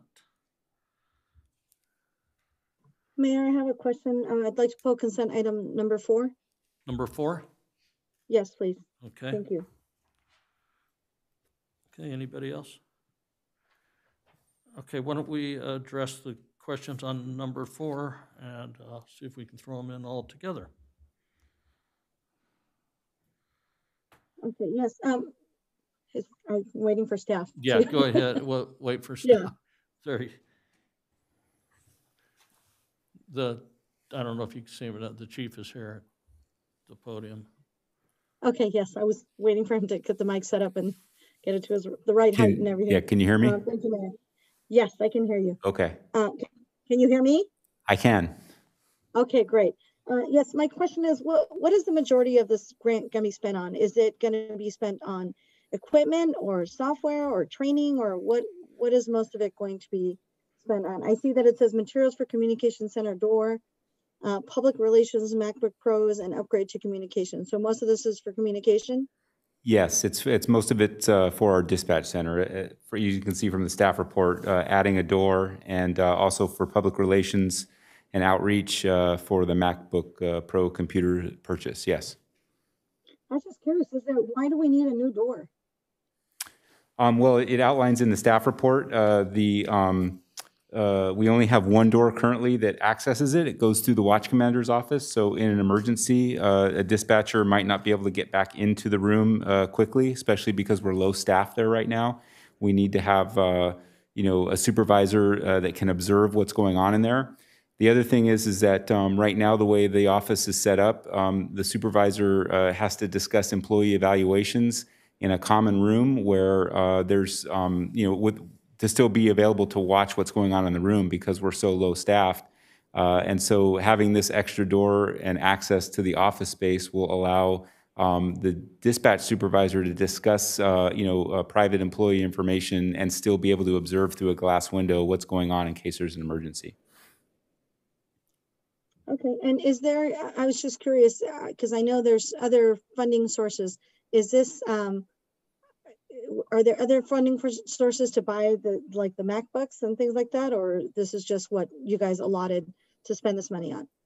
No, this is what we allotted to spend the money on. We chose to, get items that were going to make the workplace more efficient and to benefit other people other than just, buying standard police equipment with it. We used it to get equipment that could be used to enhance the building and to also enhance our public outreach through the Public Relations Bureau.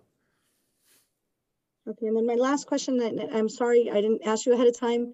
Do you know how much is left in I see that $974 is coming from the forfeited assets fund 280. Do you know how much money is left in that fund by any chance? And if yeah, not, you can tell me later. yeah, I do. It's in the staff report. It's over $1 million that's in there right now, and I think the staff report refers to even if we went to forfeited assets for all the expenses that we're outlining in here, it would still leave us with $805,073 or over $805,000. Including all expenditures for this fiscal year.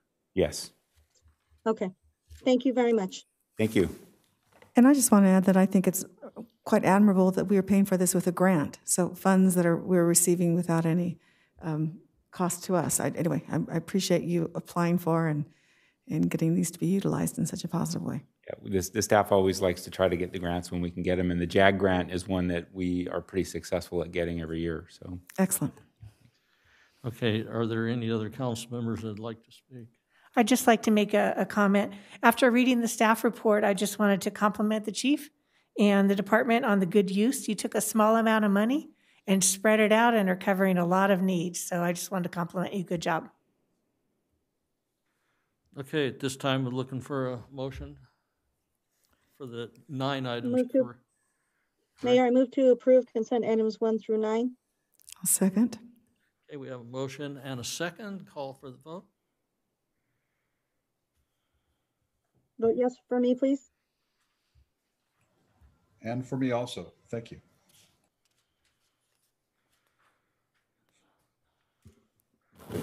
The motion passes unanimously. Mr. Mayor, members of the City Council, there are no items this evening under item 7, continued business. Mr. Mayor, members of the City Council, next on the agenda is item 8A, consideration to reset the default energy tier to 100% renewable energy for Simi Valley Clean Power Alliance residential and business customers. And Samantha Argabright is here for this presentation.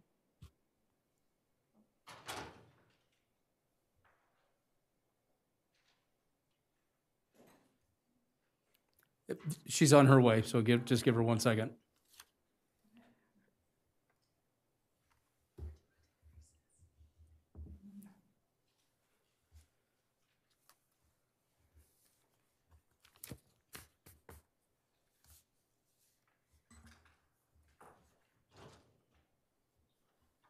We caught her sneezing. Oops. And here she is.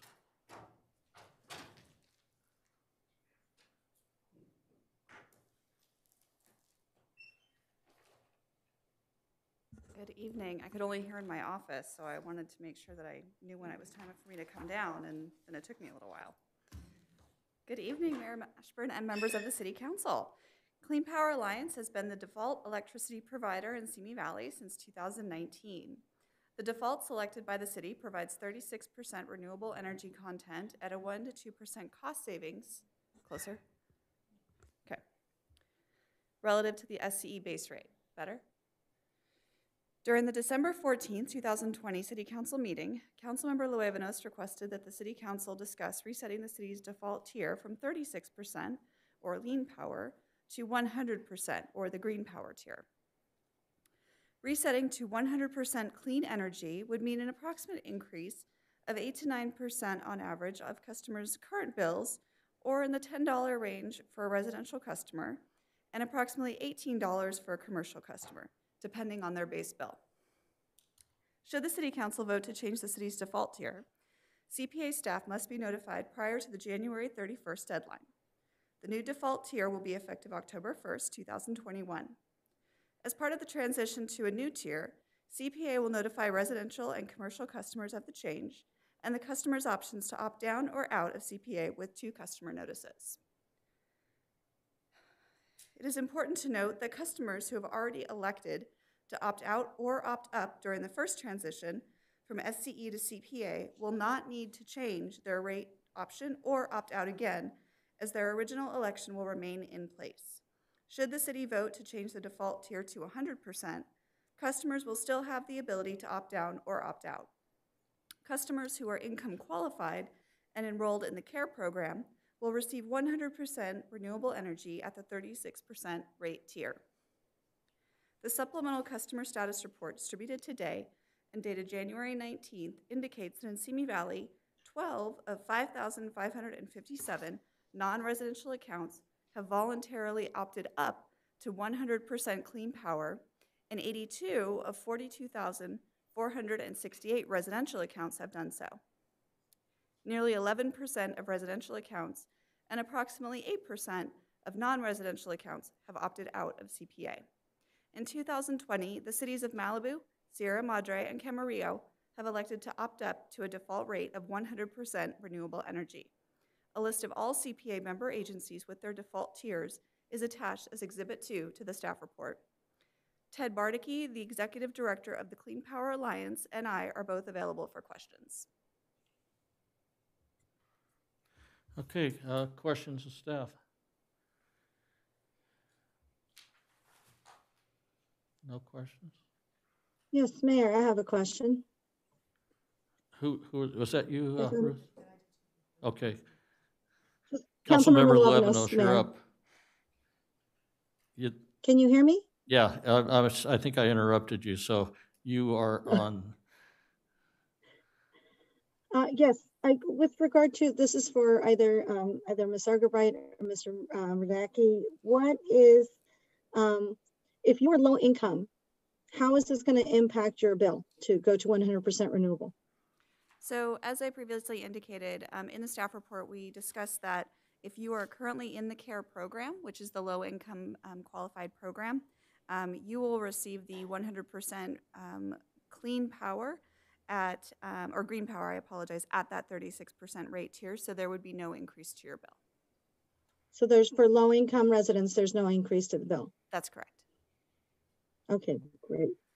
And what kind of, is there a, I don't know if you can answer this question or not, but do you know whether or not the median income in Camarillo is higher or lower than Simi Valley's? I do not have that information handy. I don't know if Mr. Bardicke does. Sorry, I don't know the income level comparisons. I do want to clarify that Camarillo voted to opt to the clean power rate, not the 100% green. It was Sierra Madre and Malibu went to 100, along with Agora Hills and Manhattan Beach. Okay. And Camarillo voted to move to the middle tier. Okay, and is this, what kind of things does CPA do to help the community? Do they offer any grants or scholarships? How about supporting people who want to go into renewable jobs? Can you talk a little bit about that? Sure, so we have two programs. We have, one is a community college scholarship program. We work with our developers who build our renewable energy projects to fund that. So we've provided, over $100,000 in scholarships to community college students who are pursuing STEM careers.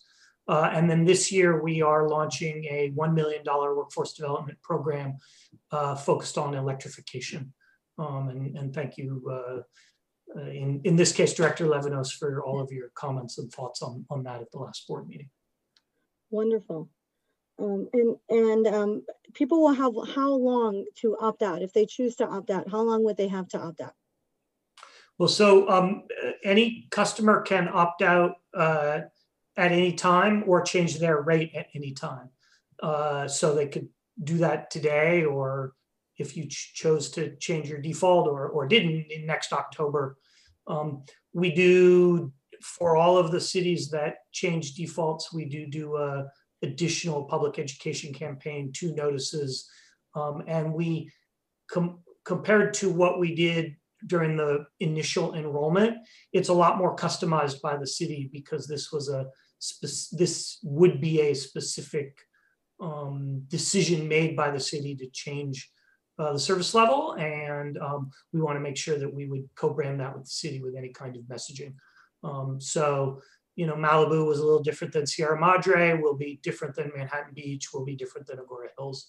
But that's the additional outreach if default is changed.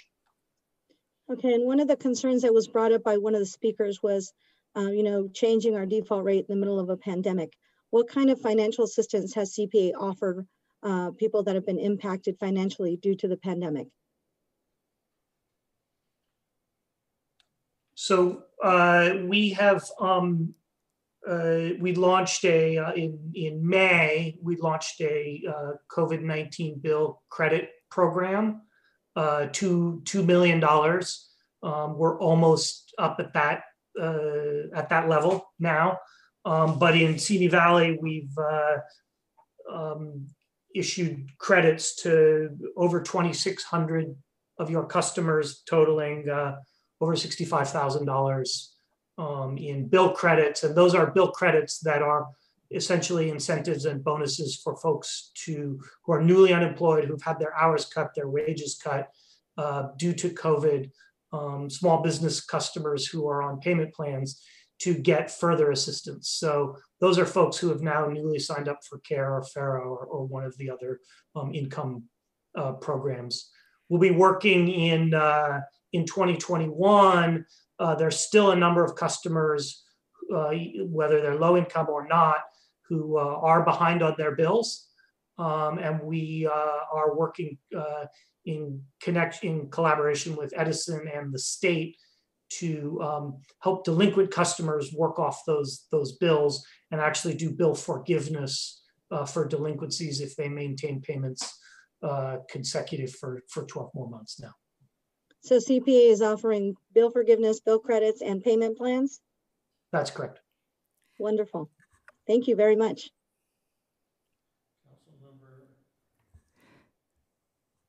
Councilmember Litster. Thank you.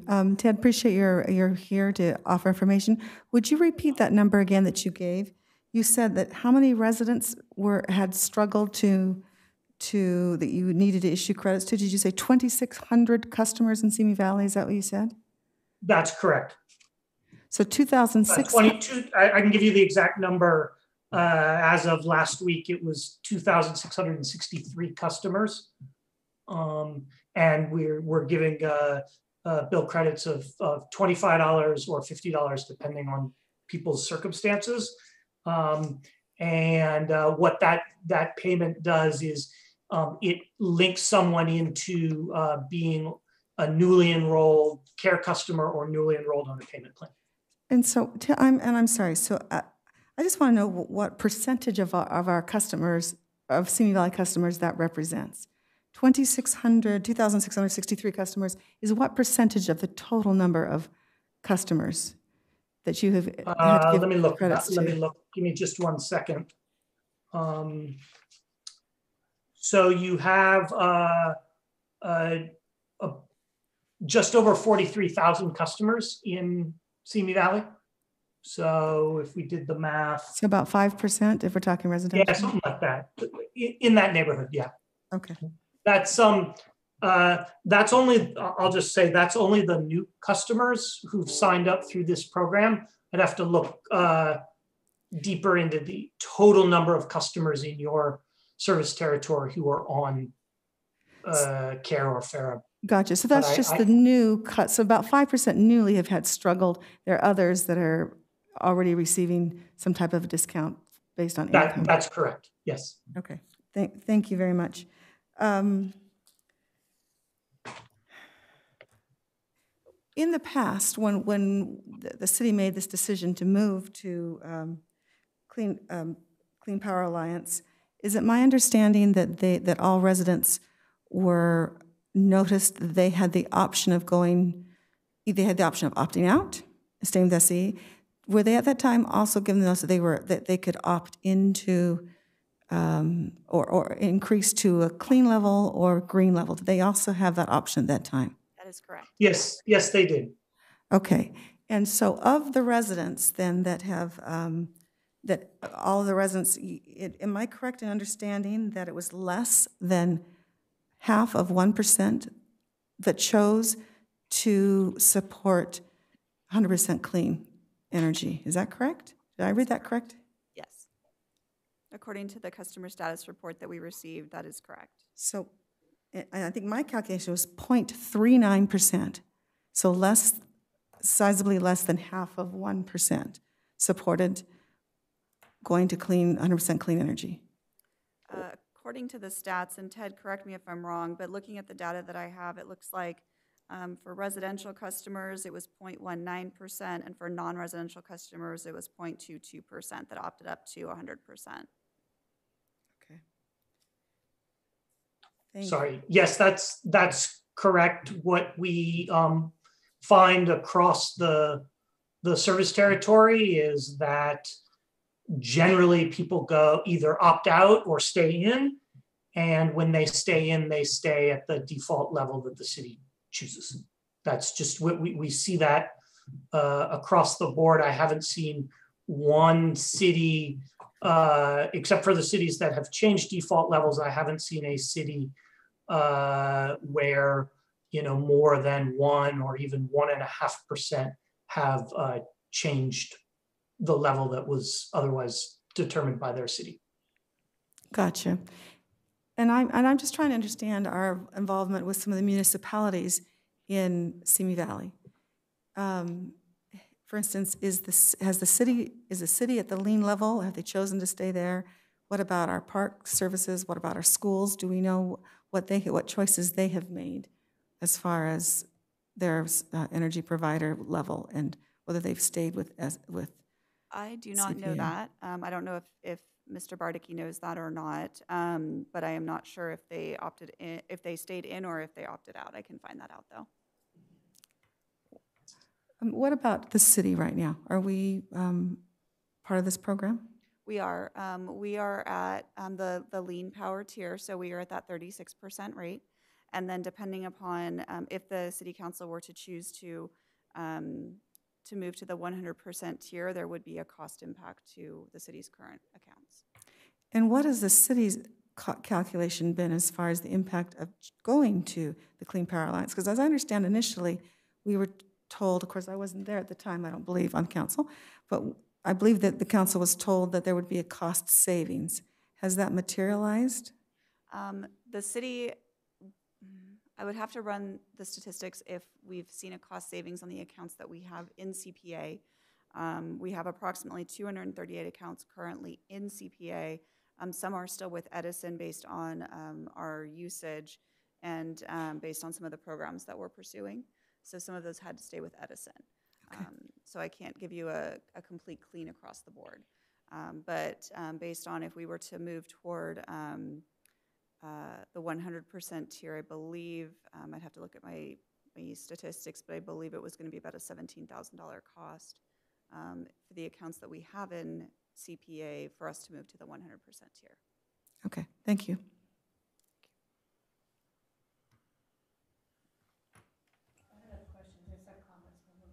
Okay, any other questions?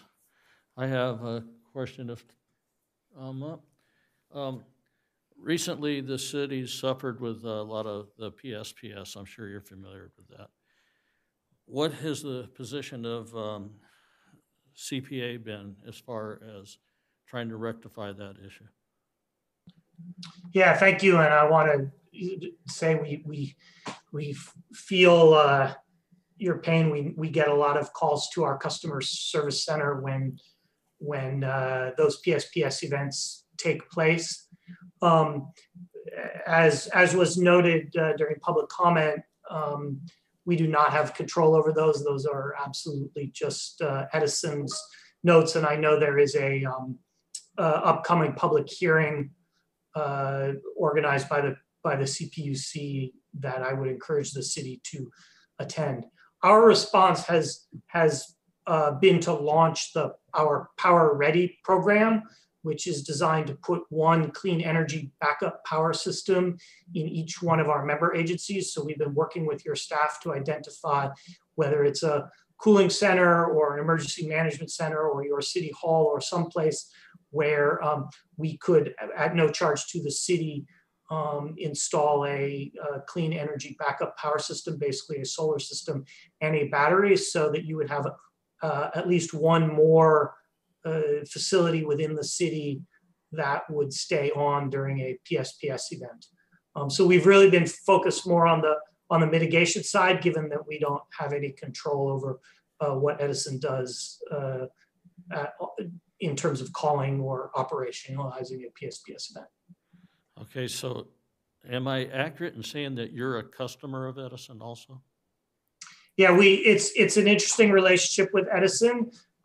We compete with them on the generation side to offer more options at competitive rates. And yet we have to partner with them because they're the ones who have the exclusive control of the delivery of energy to all of our mutual customers. Okay, so I would think that you would have a very big voice if being such a big user. And so I'm sure you'll be at the CUPC meeting and voicing the concerns that we have. Absolutely, we hear it across. Ventura County has been particularly hard hit. Moore Park, Simi Valley, Thousand Oaks even canceled a city council meeting in Oxnard last week because of PSPS. So we hear it and we do speak out both in public and private. Okay, and just to confirm what I was saying, you'll be at the CUPC meeting tomorrow at 2 o'clock? Your company? Yeah, we'll have a rep. Yes, we will have a rep there. And yes. they'll be speaking in favor of making some changes? Yeah, I haven't seen the talking points yet, but we're definitely will let folks know. Okay. The other question I have, since it's my understanding of it is it's your power that's being transmitted by their distribution system. And so what kind of rebates have you provided to your customers in Simi Valley based on the PSPS events? Rebates or discounts or not charging for those days or paying for their food? I don't know what, but I think you understand what I'm asking. Yeah, so we obviously can't charge a customer for electricity that was never delivered. So our metering and billing system works on 15-minute intervals. So if somebody goes off, they're not getting charged. And then Edison, because they're calling the events, is really the one who's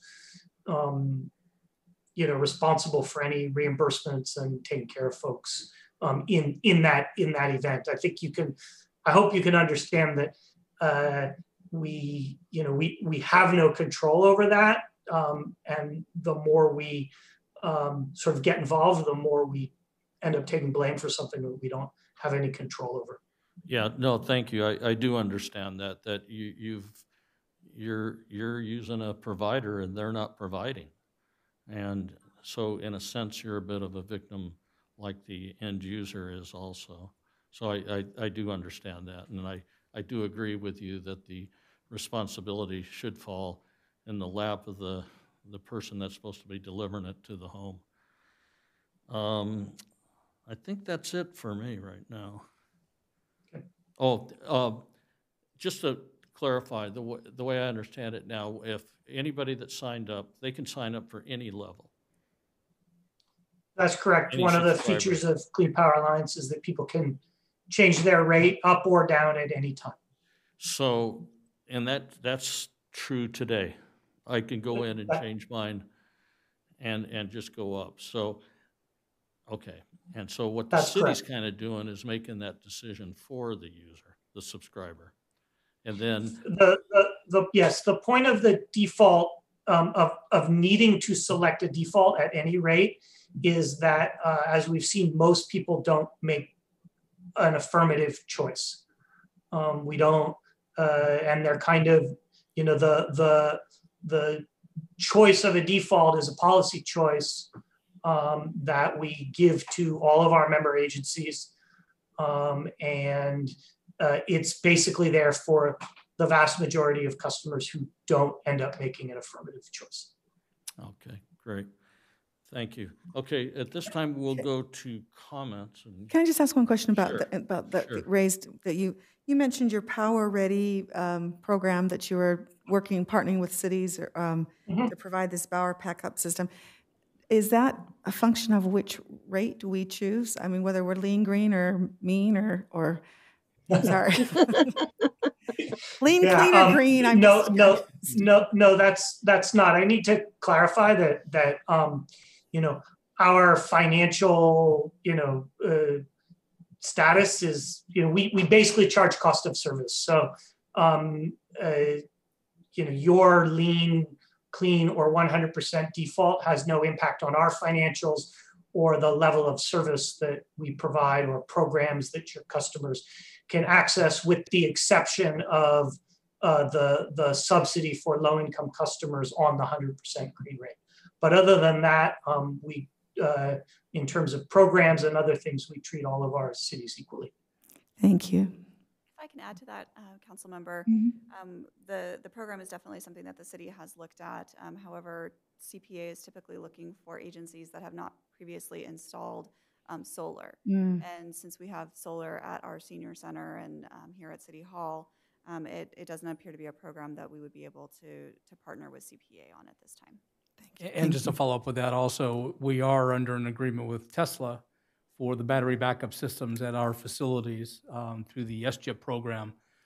So we're well on our way to having those installed too. So we got ahead of the curve, as it were. Gotcha. Great. Okay, this time we'll go around and have comments from the council members, and we'll start with Councilmember Litster. Thank you. This is an interesting discussion for me, because I recognize that it is important, certainly, that we make choices that encourage responsible energy usage and options that encourage clean usage. Certainly, there are different ways that power can be generated. And so I appreciate that we are working or partnering with Clean Power Alliance. But that being said, I am very mindful that we're discussing, as one said, whatever we want to call it, we're discussing a 9% rate increase for all of our residents. And whether we call it increasing the default rate or whatever, however we want to put it, it truly is a rate increase. And when I hear that already 5% of our city needs subsidies just this last year to pay their power bills, and that's in addition to those who have already subscribed to the CARES program, et cetera, it concerns me that we might be placing this burden on our residents. I'm just very mindful of that, and because of those concerns, I just don't think that this is the time to go forward with advocating 100% green at this time. I just think that we have a responsibility to our constituents. I'm aware that many don't read the fine print and don't make those choices, but I'm also aware that anyone who truly is concerned absolutely has the option of opting to go 100%, and encourage those who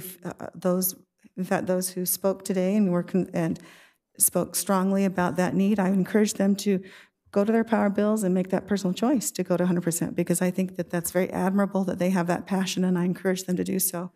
I'm just mindful of the letters that we received on both sides, many from people who are very concerned about where their power bills are, and please leave it where it's at. And so just, I guess my concern right now is what's happening in this difficult time, and I do not feel it's time to raise our rates. It's that simple for me. Thank you. Councilmember Luevanos. Yes, thank you, Mayor. I remember when CPA came, and I was not even thinking about running for city council, but I was a concerned resident. I saw that renewable energy was coming to Simi Valley. They talked about switching to a different provider. And I remember asking my husband to watch our kids so that I could come to the city council meeting specifically to hear the presentation on Clean Power Alliance and this new energy provider. And I sat there for several hours through the city council meeting and through the presentation, And I went home and I told my husband, I said, you know, they're going to change energy providers. He said, what do you think? I said, you know, we owe this to our kids. We owe this to our kids. And they promised that their rates are going to be competitive with SoCal Edison. Now, we, like many families in the city of Simi Valley, are 2-wage earner household. That means both of us have to work in order to make ends meet. I work 3 jobs actually, and my husband is a full-time employee as well. However, the question in my mind remains, if not now, when? And if not us, who? I want you to be mindful that it snowed and hailed in Antelope Valley and Phoenix today. If we do not consider climate change now, we will be swimming later. A report in the New York Times came out that our children will see coastal cities underwater within their lifetime by 2050. 3 weeks ago, the city of Long Beach, which is less than an hour drive away, created a city climate action and adaptation plan so they could figure out what to do once their city starts becoming inundated. We have cities, coastal cities across the nation that are making these plans because of climate concerns. The time to act is now. We have, in fact, lost over 24 days to PSPS events, and the weather will only continue to get extreme because of climate change.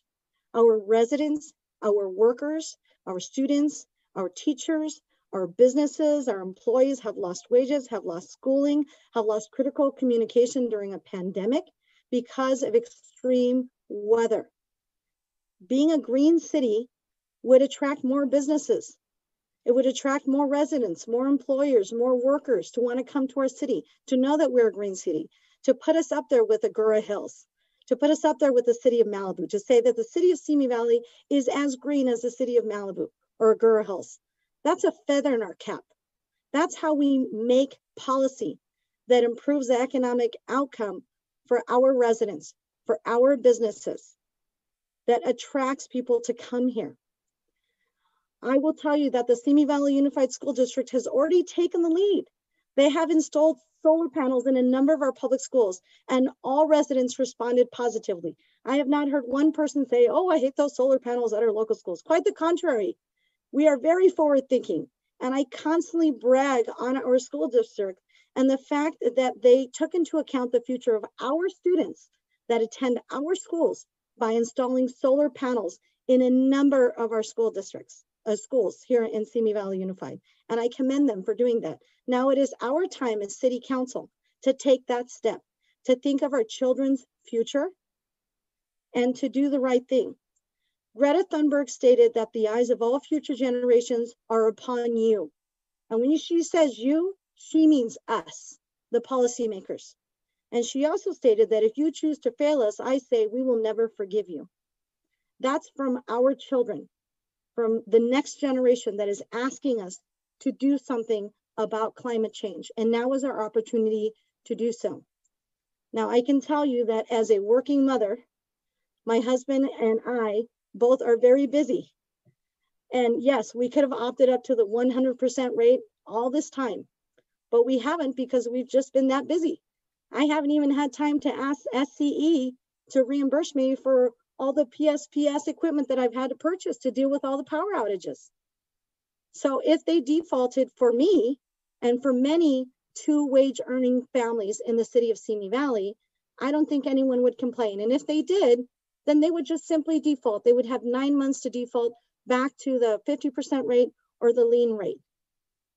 But I know that I would appreciate having this as a default tier because I know that I would be doing right by my children, by everyone's children, by the next generation, following in the footsteps of the leadership of our school district, who's already taken into account by installing solar panels, the future of the next generation. And that's why I am going to be voting in favor of this default rate, because I also know that there will be a huge public, outreach in English, in Spanish, in multiple languages that CPA does for those, and a lot of customer support that they offer for those who want to opt down to 50% or 36%. I also know that the financial support will be there for our low income residents. They're not going to pay a penny more.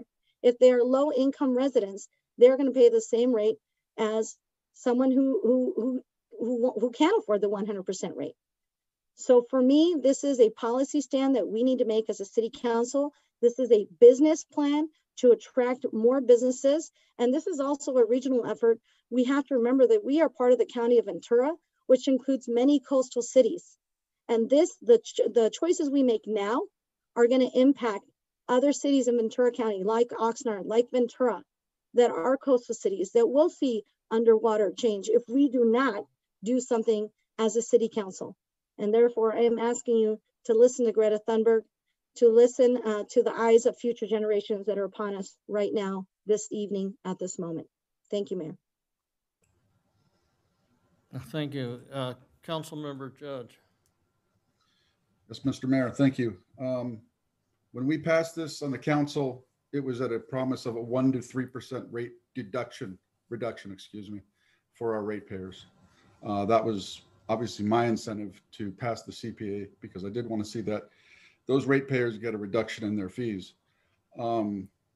This is one of those opportune times for government not to do anything, because everybody has their own individual chance right now to opt into the 100% green energy. They had that chance when we opted into the power system. Nothing has changed. But this is also the time when government doesn't have to impose another fee hike on people like we've done this year. I think we've raised water fees. Correct me if I'm wrong. This year, there's been a lot of fees raised on people, not to mention the fact we are still in the middle of this pandemic. So those are my comments. Thank you. Mayor Pro Tem Kavanaugh. Thank you, Mr. Mayor. In reading through the report, there were some things that were very interesting, and the questions asked tonight were very good. I got some answers that kind of even swayed me even more to the way I'm going to go. Currently, if we are in the 36th percentile, and people are seeing an average of 1% savings, if the city decides to go to the highest 100%, it looks like we're going to see 8 to 9% increases. As a single mom raising a child, that could be a lot of money. And I know they said they have assistance, but when you're in that middle tier where you make just that little bit too much to not qualify, but you don't make enough to really do everything, I was there for years. So I'm concerned about that group.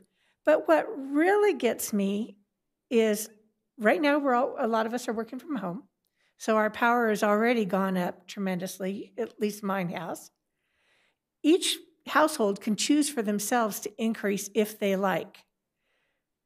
But the worst part is, to me, this is, if we were to raise it to 100%, the response we received from the CPA was that the majority of people don't choose to do different because they don't realize it. I'll be honest, they don't really think about it. To me, that's almost deceptive. If we were to raise that to 100%, we would almost be deceiving our community members into thinking that's what they have to pay. That just really got me when he said it was so minimal that people opt down. I just don't think it's our place to make that decision for each and every household in this community and every business in this community. I respect all the people that wrote in saying, let's go 100%. Do it. Feel free. You have that option. But to force our community to do that and then have to physically opt out, I agree with Councilmember Judge that that's not our place right now. That's not government's place to tell people what they have to do at this point in time. I think this is a choice. It's not something government has to. And if it were to be that situation, then to me, the entire community should vote on it. It would have to be a ballot measure saying our community wishes to go to 100%. But for us to make the decision for everybody else, when each individual person can choose, I think that's the best way to go. So thank you. Thank you. My feelings are, as I had said at previous council meetings, that we're in a critical time in our city's history, if you will, with the COVID and all the challenges we've been receiving. And our restaurants in particular, which I would think are some of the largest users of electricity in our community. And this isn't a time to put our wishes on them and increase their rates. I think some of the speakers that brought up the Green City type of affair, or what we're up to, the solar systems that we've installed, this city has been very proactive in going solar and reducing our carbon footprint. I think you can see that by the electric car charging stations and all the solar installations throughout the city buildings. In other words, we agree that we need to go with these cleaner energy options, and we're doing it. And that doesn't mean that we need to tell our citizenry how they're going to do it. I'm okay with sending flyers to them, notification to them, explaining it to them, and explain the benefits of going 100%, and then they can do it if they like. It's entirely up to them. But at this time, to me, it's overreach by government to dictate that we're going to go to the 100%, and then expect them to decide how to remove themselves from that if they so desire. So I would rather give them notification that this is available to them, and we can encourage it even, but it's not for me to get in their pocketbook and take their money at this particular time. And actually, I don't think raising taxes or raising fees is a good way to go in this particular time with COVID and through what our entire business community has been through, not to mention all the residents, just like Mayor Pro Tem Kavanaugh said, people are staying home, so their rates are going up because they're using more power. And that's my comments. That's it. Respectfully, Mayor, may I add another comment? Go ahead. Did you hear me? Yes, thank you, Mayor. I'm used to this button. I just want to say I am, appalled at the misrepresentation by my colleagues on the dais. This is not a rate hike. This is a default tier. And it is our responsibility as elected officials to listen to the 9 residents who made their voices heard, who took the time to sign up, to make comments. We had 9 residents that were in favor of this and 2 that were concerned about the cost. And those issues were addressed. So please do not sit here and say that you care about the public and their input when they take the time to engage in the process of coming to make their voices heard, and then those voices are simply ignored. I would just like to make that acknowledgement. Thank you, Mayor. Thank you. And I would like to say, Councilmember Luevanos, that is actually a bit insulting to suggesting that we are not listening to their voices. We appreciate their comments, and they are welcome, as we suggested, to go to that, to go to the 100%. There were also, which is not mentioned, we received in our emails numerous others who were on both sides of the issue. It doesn't matter to go through all the names, but they weren't here tonight speaking, but they sent emails of concern. And so I think that it is our responsibility to listen to both sides and to all people, all of our constituents who have concerns, and then to go with what we think truly represents their best interest. And so I think it's just that simple. But this is not a rate hike. This is a default rate. We are not raising rates. That is a misrepresentation to say that we are raising rates. Rates would automatically go 9% higher for everyone who was not aware. And that's all we simply are stating. Okay. So. Okay. I'd just like to say for I'm sorry. May I make a motion, Mayor? Hold on one second. I was going to respond to your comment. I am by no means appalled at your position on this subject. I respectfully listen to it. I'm not appalled to it. We simply have a difference in opinion of where we should go from this point. Mayor, may I make a motion? Yes, you may. I move to select a new default energy tier of 100% renewable energy for Clean Power Lines customers, which is estimated to be an increase of 7 to 9% from SCE's base rate for those who choose not to choose a lower tier. Okay, motion, and we have a second. The motion fails due to lack of a second. And Mayor, may I make another motion? One second. Mayor Pro Tem Kavanaugh had spoke up first.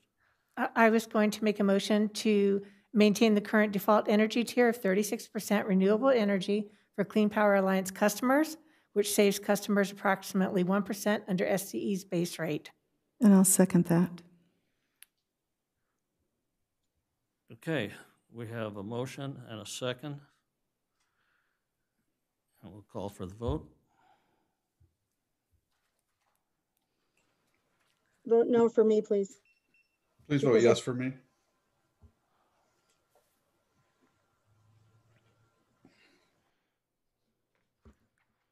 The motion passes with Councilmember Luevanos voting no.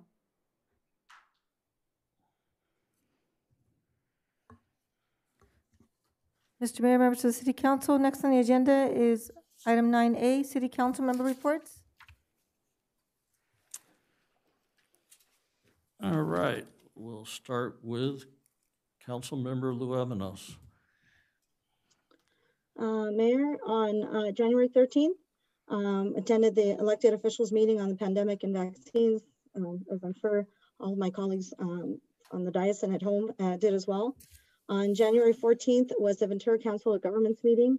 There is an update I wanted to give with regard to the funding for SCAG funding, and they're working on a blueprint to make available pre-packaged plans for ADUs and junior ADUs. I'm very excited about this because I know we have a lot of residents who want to make ADUs and junior ADUs, but they neither have the funding or the time to go and get blueprints made and all this. So they're kind of looking at having like a pre-packaged set of blueprints. So if people want to do ADUs and junior ADUs and garage conversions, we'll have access to those, and they'll kind of be like generic, so that when they come to the cities, they'll be approved quickly within the timeline allotted with regard to the new ordinance that we passed and with regard to the state law. So I'm really excited about this proposition of having housing available quickly, especially right now. There was mention of people quarantining due to pandemics, and it's hard to do when you don't have a spare, another bedroom with its own bathroom, and you're worried about that. So I think this is really going to help, especially right now during the time of the pandemic, to be able to streamline that process. So I'm really excited that VCOG is part of this process. We also elected a new chair, Jenny Crosswhite, who will be the new chair of VCOG, and I look forward to continuing to work with the Ventura Council of Governments and look at regional issues. And we set the agenda for next year. We're going to look at health issues. It's a new part of our guidance for the next year. One of the topics that we hadn't formally adopted as one of our goals as VCOG, but we are going to be looking at it now, obviously because of the pandemic. So that's what took place at the VCOG meeting. And then on January 19th, I was at the Youth Council meeting online with Councilwoman Litster, and she expressed her enthusiasm at being a part of Youth Council. I'm glad to have her enthusiasm there. And the students, the youth mentioned the Youth Summit and the talent show and how they're going to do that online and what kind of interest there is. I believe that the survey is still open, so if you're interested, if you're a youth and you're interested, please. I think the best way to find out what Youth Council is up to is via Instagram. They are on Twitter, and they post on Twitter and Instagram a lot, but those are definitely two of the best ways that you can figure out what Youth Council is up to, what they've done in the past. They've done their Flashback Fridays, which is cool. and we can see what they've done in the past. And I want to thank the Youth Council for everything that they've done and everything that they're planning to do to connect to our youth during this pandemic, when we've had so many youth feeling so lonely and, you know, not being able to see friends. So I really want to thank the Youth Council and Kristen Tignac for all the work that they do with the Youth Council. Really appreciate it. And then on January 22nd, we had another elected officials meeting. And just so you know, we are trying to get more vaccines. The county is working on getting more vaccines. There are different tiers, tier 1A, and, you know, is looking at the healthcare workers. We just lost a doctor, Dr. Schrock, in Santa Paula, who had asked for a vaccine but did not get it, and he died due to COVID. So please be patient. It is really important that we vaccinate our frontline healthcare workers right now. They really need to be the priority because they're the ones that are helping us through this pandemic. So please be patient. I know people have said, I really, really want the vaccine, but we really need to take care of our healthcare workers, again, who are on the front lines. That broke my heart to hear that a local doctor here in Santa Paula had passed away due to COVID, even though he had asked for the vaccine and he did not receive it. And that breaks my heart. So please be patient. We need to make sure that all of our healthcare workers get their vaccines. And I know that Ventura County asked the state for more vaccines, and I know the state asked the federal government for more vaccines. So it just takes time to get the vaccines and also to distribute the vaccines. So please be patient. They are working on it. Just today, they announced that they are going to change the stay-at-home orders, and we're moving back to a tiered system. But just a reminder that we are still in the purple tier, the most restrictive tier, due to what is happening, the ICU capacity at our hospitals.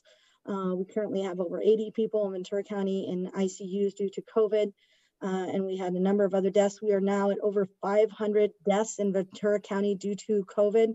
So please, please wear a mask. Please socially distance. Please do not mingle with people that are outside of your household. We have now identified the more contagious, 70% more contagious strain of COVID that is now present in Los Angeles in our region. And they're expecting that to hit come March. So please continue to be vigilant, continue to wear masks, continue to avoid gatherings with people outside your household. Thank you, Mayor. That's my report. Thank you. Councilmember Litster. Thank you, Mayor. My report on Tuesday, January the 12th, I had the opportunity to attend the Economic Development Committee meeting sponsored by the Chamber of Commerce. Wanted to reference one of the speakers was Michelle Walden, who is the new general manager or there at our Simi Town Center, and I appreciated her comments of what's happening there. One of the comments she made is that there have been some show of strong leasing happening, and so I thought that was encouraging to know that there appears to be positive growth and businesses coming to our Simi Town Center Mall. On Wednesday, and I too, like as Councilmember Lavanos mentioned, have attended our briefing, the two briefings, but also on Wednesday, January 13th, I attended the task force on business recovery, and also on January 20th, every Wednesday, I'm part of that task force. They specifically are concerned about local businesses that are struggling and what can be done, notifying them about grant opportunities, and there are many now that are. Of course, there was the state round, and there's also the second round of PPP that's going on through our federal government. The county is also starting a second round program, and so I want to be sure all of our businesses are really aware of their financial resources and that they don't hold back and apply for everything, because we want them to succeed.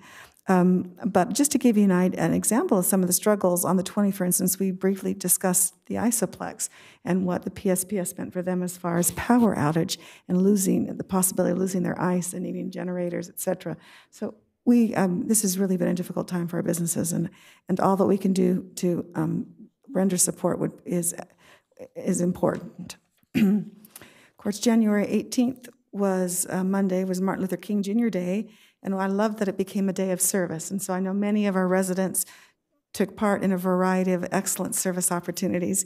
I actually had the fun of attending a service, an online service, where a friend gave a lecture on building resiliency and and going from surviving to thriving. And one of my takeaways from that was that we can all be resilient. It's like a muscle. We need to work on it. It's not something that just happens, but there are ways to, and she gave a variety of ways, meditation, et cetera, different ways that we can build our resiliency. And certainly we all need that at this time. On Tuesday, January 19th, as Councilmember Lovenos mentioned, I had the fun. All right, fun is okay to say fun. Attending a meeting is fun. It certainly was. I had the pleasure of attending the youth council meetings, meeting, and that was my first, and looking forward to many others. One of the things that I took away from that meeting that I was impressed with is that, of course, they have various committees exploring different programs, one of which is the anti-vaping messaging.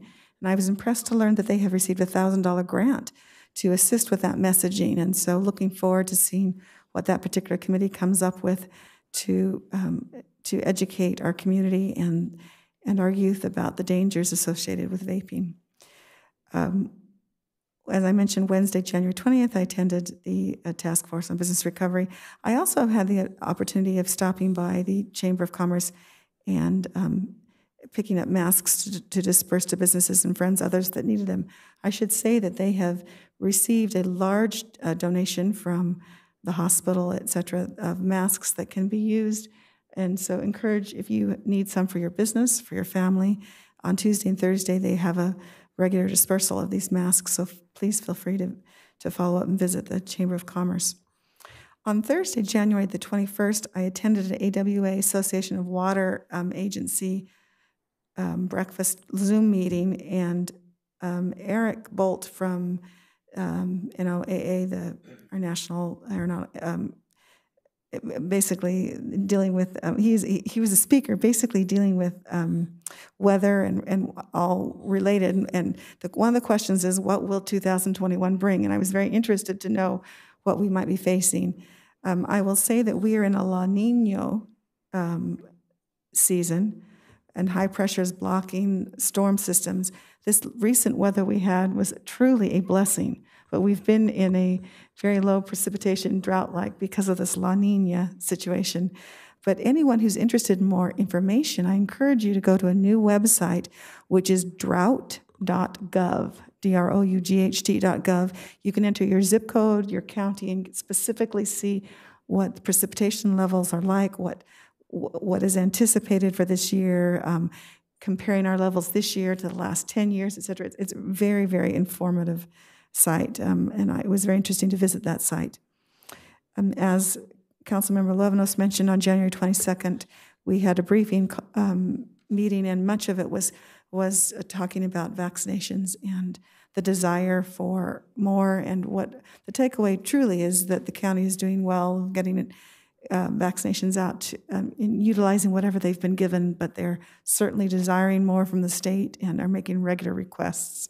So we are very hopeful that we will have good news in the future. Unfortunately, the way the sign-up system has been, they will only put on a number sign up for the dosages that they actually have. And I understand that there has been some confusion and frustration as people have tried to sign up to participate in vaccinations. The county recognizes the problems, are hoping that there might be a way to make it easier and better, but right now there just isn't an easy solution at the moment. And so right now, sometimes if you get kicked out, you have to start all over again. It's frustrating, and we recognize it and are sorry. We are certainly advocating for all of the vaccinations that we can possibly get in our community, and we will keep you updated as we receive more information. And that concludes my report. Thank you. Thank you. Councilmember Judge. Yes, Mr. Mayor, thank you very much. On Tuesday, January 12th, I had a phone call with the city manager so he can keep me updated on what's going on in the city. Wednesday, January 13th, I have been attending the SCAG's Regional Housing Needs Assessment Appeals Boards. I'm an alternate member on that board, and so those have been going on. I don't think any cities in Ventura County have launched an appeal for the RHNA numbers, so mostly they're from Orange County and outside our county. On January 13th. I didn't listen to the telephone call about the pandemic, but I did listen to their press conference they held later. On Thursday, January 14th, I attended the League of California Cities Policy Meeting, Public Safety Committee. Nothing really new there. We just went over some legislature that's coming down from the state guys, and we're looking at all that stuff. On later that evening on Thursday, I was the alternate on the VCOG board, and I did watch that. Friday, January 15th, I attended another SCAG RENA Appeals Board. And on Tuesday, January 19th, another SCAG RENA Appeals Board. And on Friday, January 22nd, I listened to the local COVID briefing that came on later that day. And I was also in the SCAG RENA Appeals Board. That's the end of my report.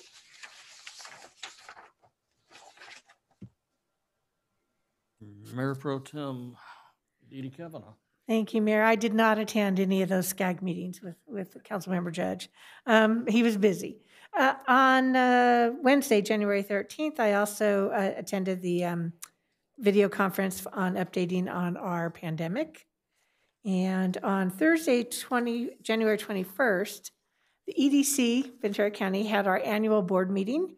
So from 3:30 to 4, we actually had our regular board meeting. And then from 4 on, we did a special presentation. One of the very nice things was I've bragged about the EDC various times through this past year. They have been there for business in ways you can't even understand in our county. And they've done a tremendous job. So what normally happens at the annual meeting is a show and tell, or they highlight different businesses. Well, what they did this time was really great. They highlighted all the staff, because that staff has been working so hard all year long. And they highlighted the staff, explained what they did, talked about who they are, how long they've been there. And it was just really, really super nice to see that. They also highlighted 2 businesses that have done very well that started out with EDC loans. One was a brand new business.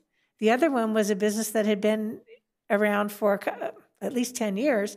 Then they got assistance from the EDC and now have contracts with the Navy and Verizon.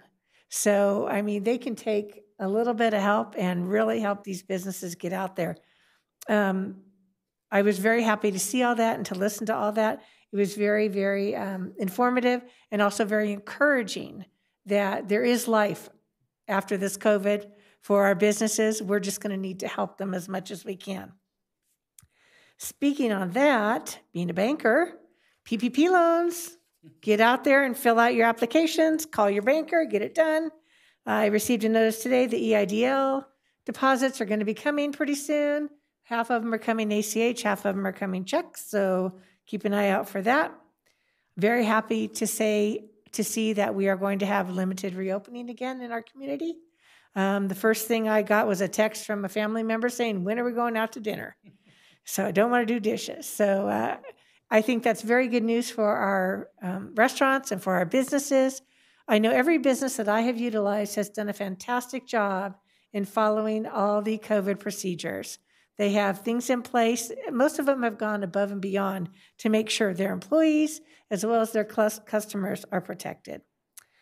The last thing I was just going to talk about, I did want to acknowledge that I received an email from a group requesting some information on some public records, as well as various other things.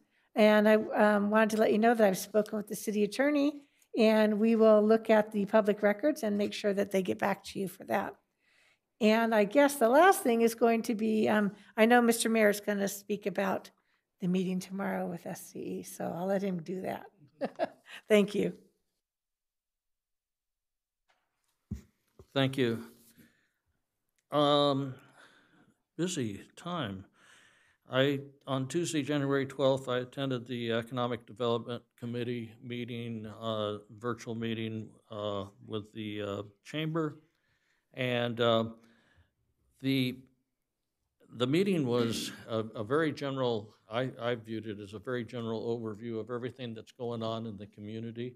I mean, it wasn't restricted to the business community. I mean, we got reports on construction and multi-purpose rooms in the school district, and just a wide variety of input. I think there was over 35 people on that meeting. So it was full of information, very general in nature, what's going on in our community. The speaker was Michelle Walden from the Simi Valley Town Center, and she was very encouraging. It was great talking to her again and listening to what she had to say, but I think we're now looking at a group up there that is wanting to move forward, and they're putting their best foot forward.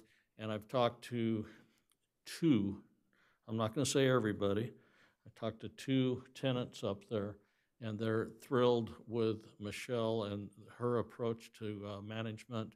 And it sounds like very, very encouraging what's going on up there at the Town Center Mall. Let's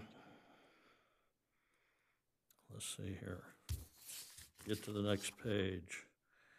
On Thursday, January 21, I attended my first ADA Paratransit Advisory Committee meeting, and I want to thank staff for leading me through that meeting. That was my first meeting, and there were a few people absent, and so I got to chair the meeting. And fortunately, Mr. Gonzalez took care of me and pointed me in the right direction throughout the meeting.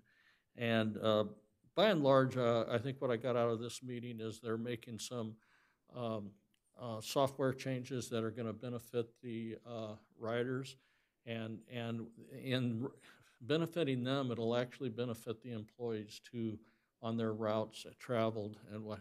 So it's a win-win the way I see it, and they seem to be pretty excited and getting this into operation, and they feel it'll work to the benefit of everybody. Rider and employee, which I think is awesome. On Friday, January 22nd, I was in a discussion with Edison officials, and attending that was Samantha Augubright and City Manager Brian Gabler, and we talked to the Edison folks for probably in the area of an hour and a half. I wish I could say that we learned more. I think what we got was the PR report on a lot of reasons why they have these PSPS and all the difficulties they face. But I was looking for answers. When is this going to end? And so I kind of kept asking that. Okay, this is all real nice, but tell me when's this going to end? When are we going to put a stop to it? And I don't have those kind of answers, unfortunately. And I can tell you that right after that meeting, we had a meeting with Assemblywoman Suzette Valadares, and she is asking the same questions. I was very impressed with her, and that she so quickly got a grasp on what our problems were here. And you didn't have to say a whole lot to Suzette, and then she could recite back to you what your problem was, and she had a full understanding of it and was ready to move forward and ask the proper questions. She's already been in contact with the CUPC and asking questions, and I think that quite likely some of the information that came out in that CUPC letter that we all saw was at the urging of Assemblymember Valadares. And so I think we're very fortunate that we have someone that can take such a detailed information and make sense of it so quickly. So I was very encouraged with that. With that said, tomorrow we have that public meeting with the CUPC, and the CUPC wrote a letter that was very, very detailed and is calling out Edison and going to require them to start answering questions of why are all these PSPS events taking place, and the very bad communications level that's going out to the public. And we'll be able to share with them the collateral damage that's being done to our community. And that's truly what it is. And my estimation, my opinion, it's reckless action by Edison is now putting our citizens in a very, very bad position. And so hopefully we'll be able to express that all to the CUPC. They are the governing body. We are only a voice. As the city, we're only the voice, and that's why we're so fortunate that Suzette Valadares has gotten involved, because she's a direct line of authority over Edison via CUPC. So there's some encouragement, but we've got a long ways to go. And I think, let's see here. Oh, I think Councilmember Lister mentioned the mask at the chamber. And I had a request for mask, and I called the chamber, and like 15 minutes, I had like 200 masks to give to this church group that were asking for them. And I couldn't believe, you know, how responsive the chamber was. John Tolson, you know, he said, "Where are you? How quick can you be here? We'll give them to you." And so the person who received them for the church was amazed, because ultimately it was easier for me just to pick him up and drive him to his house and deliver him. And he was astonished that the city provided that kind of service. So thank you to the chamber. I didn't tell him the chamber gave them to him. I said, yeah, the city would really like to give you these masks. Not really, not really. So anyway, be aware that they do have a lot of masks, and they're a good tool, and I think we'll be using them for quite some time. And these are quality masks that are available, and give the chamber a call and tell them your needs, and I'm sure they'll take care of you. And that's the end of my report.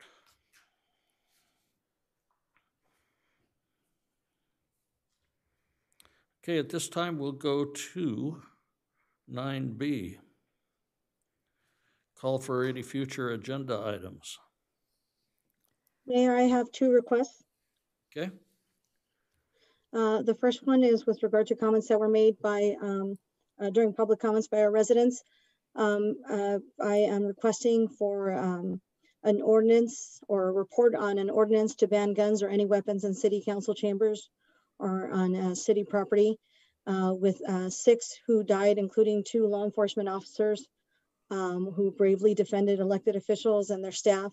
I am concerned about threats, and there are ongoing threats throughout Ventura County, but you know, our purview is here in the city council, so I would request for a report on an ordinance to ban guns or any weapons in city council chambers, with the exception, of course, of our law enforcement officers, our own law enforcement officers, like Simi Valley Police Department, our own Chief Livingstone.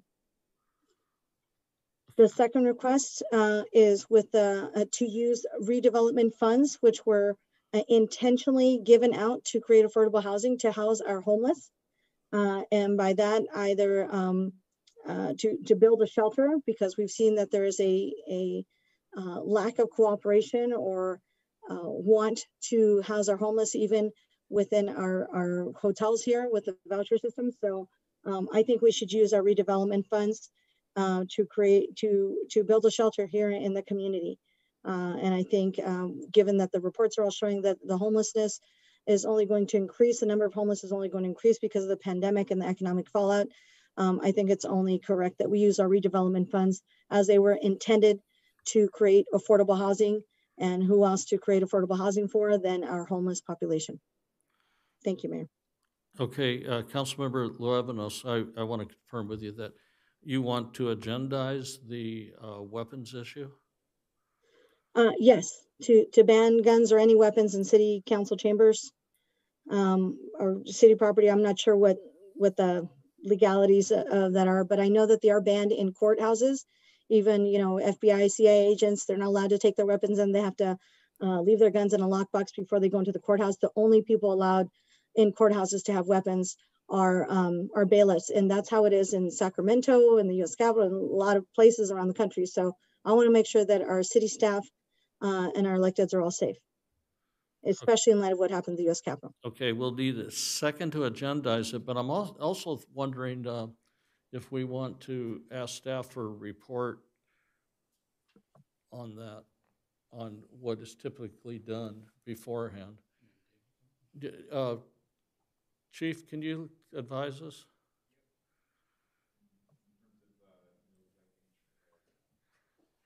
I'm bringing the chief down.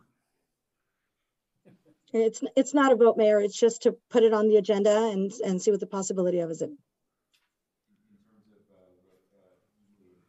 things. Yeah, there's a micro or a metal detector that they set up, and usually only credentialed officers are allowed in with weapons. So, and that's in courthouses and things like that. So, but it would have to be something that here locally we obviously have officers here, and going forward, because of some of the things that have happened, we're going to have officers at most meetings in addition to me. So it would just be, typical for our normal security policy. But, that would be something that would be at the city's discretion, in terms of what the rules are. I could look at what, other cities do in council meetings and see if there's anything existing in the county that does that. But I do know in county buildings and courtrooms and things like that, the only people that can come in armed are, on-duty peace officers, so. Okay, so do we have a second to agendize this? I don't think we need it on the agenda yet. I would rather see a report first, so then we can decide how we want to move forward with it, whether we want to actually do an ordinance or whether we want to look at tighter security, something along those lines. So we can put together a report to council boxes and we can go from there. Okay, let's do that, and then we will make a determination if we put it on the agenda or not. Okay, Mayor. And my second request was to inquire as to using redevelopment funds to build a shelter for our homeless. Who's going to staff that shelter for the homeless? We have a number of partners that said they'd be willing to work with us if we did so, and actually building a shelter would open up a number of funding streams, as a number of our housing advocates have stated across the county that the reason why we lack in funding and support in Simi Valley is because we do not have a shelter for our homeless population. So if we actually built a shelter for our homeless population, it would actually open up revenue streams to our city to support our homeless residents. Okay, I would like to ask for, again, gosh, I hate doing this to staff, but a report from staff and get an idea of the kind of cost that we're talking, and unless you already know something. Well, we can put a memo together. The only shelter in Ventura County is in Ventura right now. We're familiar with how they set that up with the county of Ventura as their partner. They've got $1 million+ costs a year just maintaining it, but my understanding is that it's not even.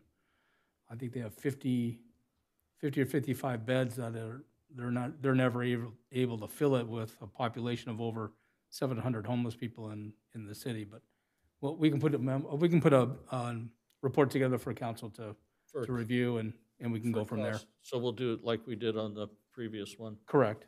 Okay. Councilmember Lister, you wanted to say something? I did. Well, actually, I have a couple of items for discussion or possibly to put on the agenda.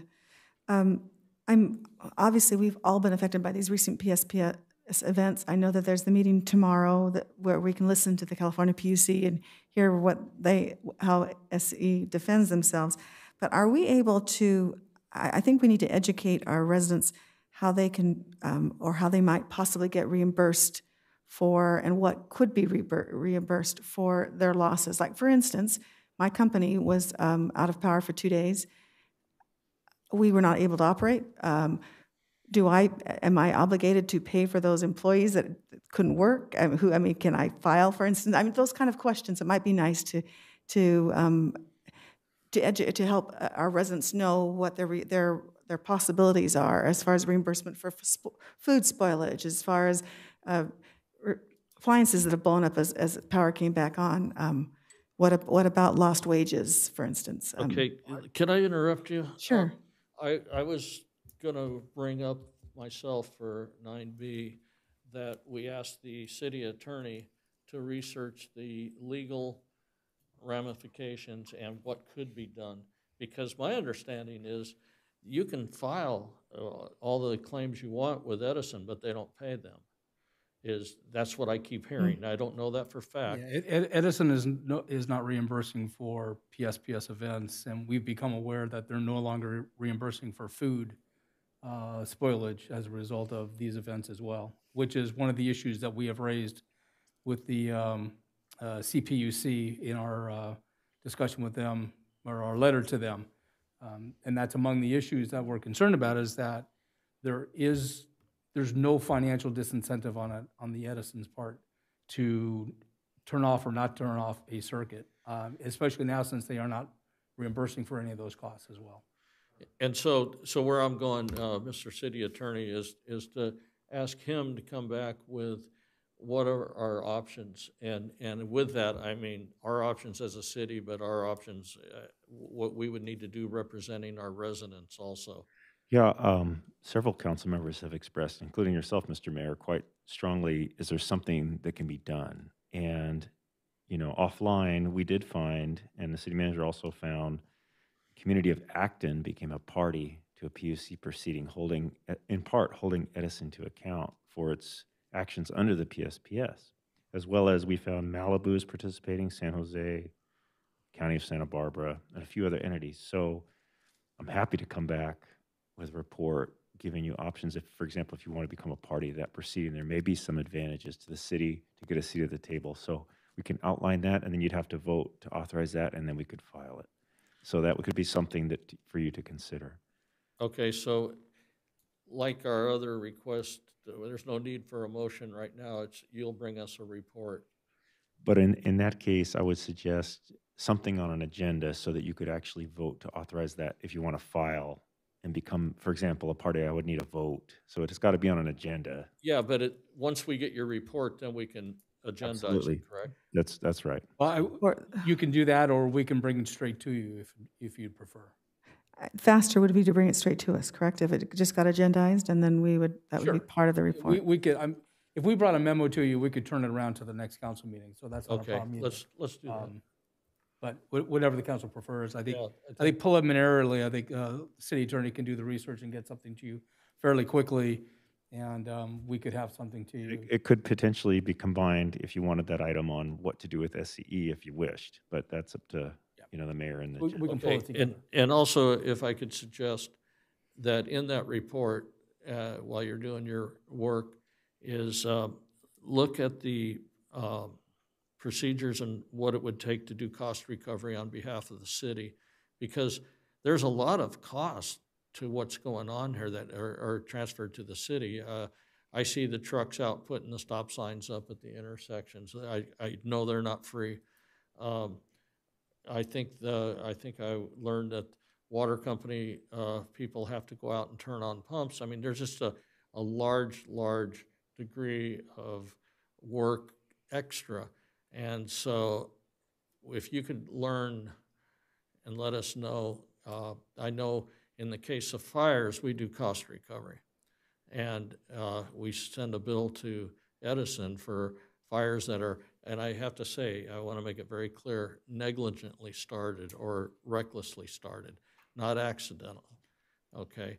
And so we're not out for, silliness, but, and they did pay, and they continue to pay as we're finding out Woolsey and these big fires. Happy to look at that option, whether it's through the PUC or whether there's some other way, but happy to at least address what we can find out in the time frame that we have and then keep looking.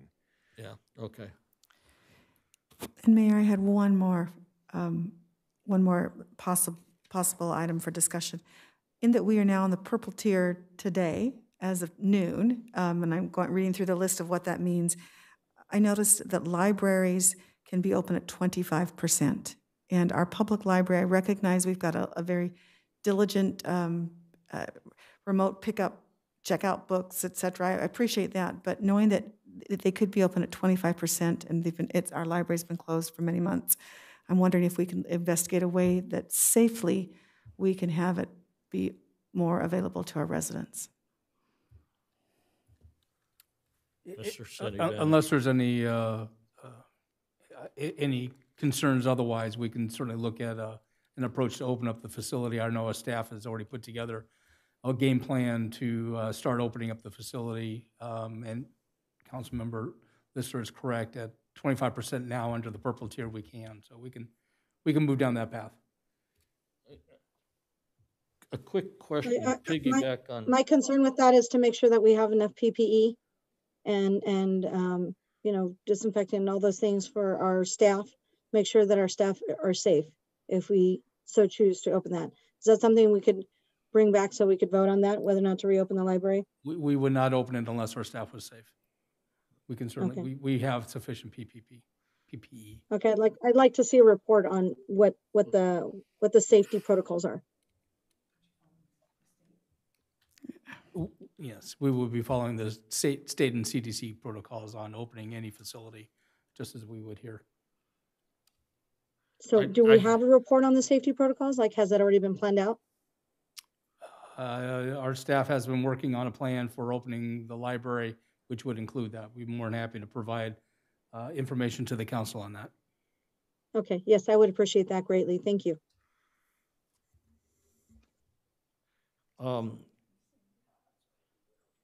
What about, do you know, council member, if that would apply to the lobby too? In other words, is it too early to start investigating a partial opening of the city hall? Oh, we've been open. Yeah, we haven't closed. Our city hall has been open since June 22nd. Yeah. So we're open. We're still open for business. Okay. Okay. There are a number of city halls in Ventura County that are not open, but we have remained open since. Okay. Since June. And that I know the employees are following protocols. Oh, yeah. I can only assume that there's so many people let in at a time, which we probably don't have a big rush. We have a very small population that comes into the city hall on a daily basis. That's why we felt safe enough to leave it open. But there is a limit to the library, which is a certain capacity that we would have to follow, that we would have to do counters to count the people coming in, Right. making sure they're not sitting and relaxing and reading. It's come in, grab your book, check it out, leave. Okay. So there's a whole protocol that we have established in order to do that. We've been working with our contractor, LSI, who runs libraries in other communities. They're very familiar with what needs to be done. So we feel confident that with the plan that we already have developed, that we could do that. I admittedly resisted opening the library over the last several months because of the surge that we've been seeing in COVID. But I think now with the change to the purple tier, it's certainly something we can take a different look at. Okay. And just to defend myself, I walk in the back door and I go to my office and I don't get around the rest of City Hall. And I would like to commend that when I go in the back door, I'm greeted by your temperature will be taken. You will report it to the clerk. And then you're asked, I think it's 4 additional questions before you can continue on amongst your business in your own office. So anyway, that's my way of saying thank you, and that you're obviously doing a good job, because they could care less if it's the mayor or the city manager or whomever. You're going to get your temperature taken, and you're going to answer those 4 questions. And so far I've been okay, because they haven't thrown me out. Not for that. So thank you to the staff for that work. Okay, I think that's it. Moving now to adjournment. We're going back to our old ways of having to adjourn in memory of too many people. So I'll start with adjourn in memory of Lloyd Frew. He's a retired Simi Valley Police Department detective who passed away. Adam Gibson, a Sacramento County Sheriff's Deputy and his K-9 Riley, Officer Brian Sicknick from the United States Capitol Police Officer. And here's one that will probably grab a few of you. Linda Manios. If you recall, the last meeting we adjourned in her husband's memory, and she too had COVID, and she too passed due to COVID just a week after her husband, and unfortunately, in the same hospital locally. So that family got hit very hard. Also, Joanne Dion, and it's Monica Dion's mother from Environmental Services. And also, on a personal note, I want to mention a gentleman that has been an icon in this country, and that's Henry Aaron, the home run record holder. And I've watched the bios and all the information on Mr.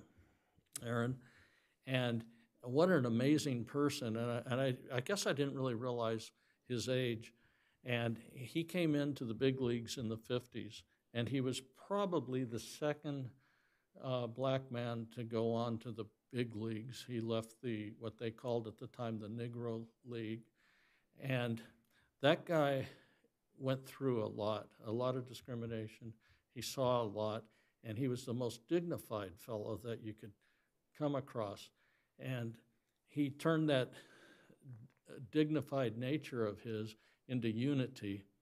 And I watched some of his old interviews, and the guy was absolutely amazing. And he never ignored the discrimination, but he didn't dwell on it to the point where he became obnoxious or anything like that. He worked on it in his own way to bring unity. And he said something that I thought was quite profound. He said, he goes, the one great thing about baseball is when you walk into a baseball park, he says, it's not black and white, it's baseball players. And I thought that was good. He obviously had a very good sense of humor. And then he did an awful lot for the disadvantaged youth that were brought up like himself. He was came from a very poor family, a very large family in Mobile, Alabama, and he went back there and he served those youngsters for many, many years, bringing them up. And I thought what he said to one person that was interviewing him many years ago, they said, how would you like to be remembered? And he says, well, I'd kind of like to be known as a good baseball player. And then he says, however, I would much rather be known as a good person. And wow, he accomplished that and then some. So anyway, that's my talk on Hank Aaron, the home run record holder. And by the way, I loved what he did. He tied the record somewhere up north, and then he actually broke the record under death threats. And he went to Atlanta, and I thought that perfect. And he hit the record-breaking home run in Atlanta, and that he couldn't have chosen a better place to do that. So anyway, my hat's off to Henry Hank Aaron. And with that, the meeting is adjourned.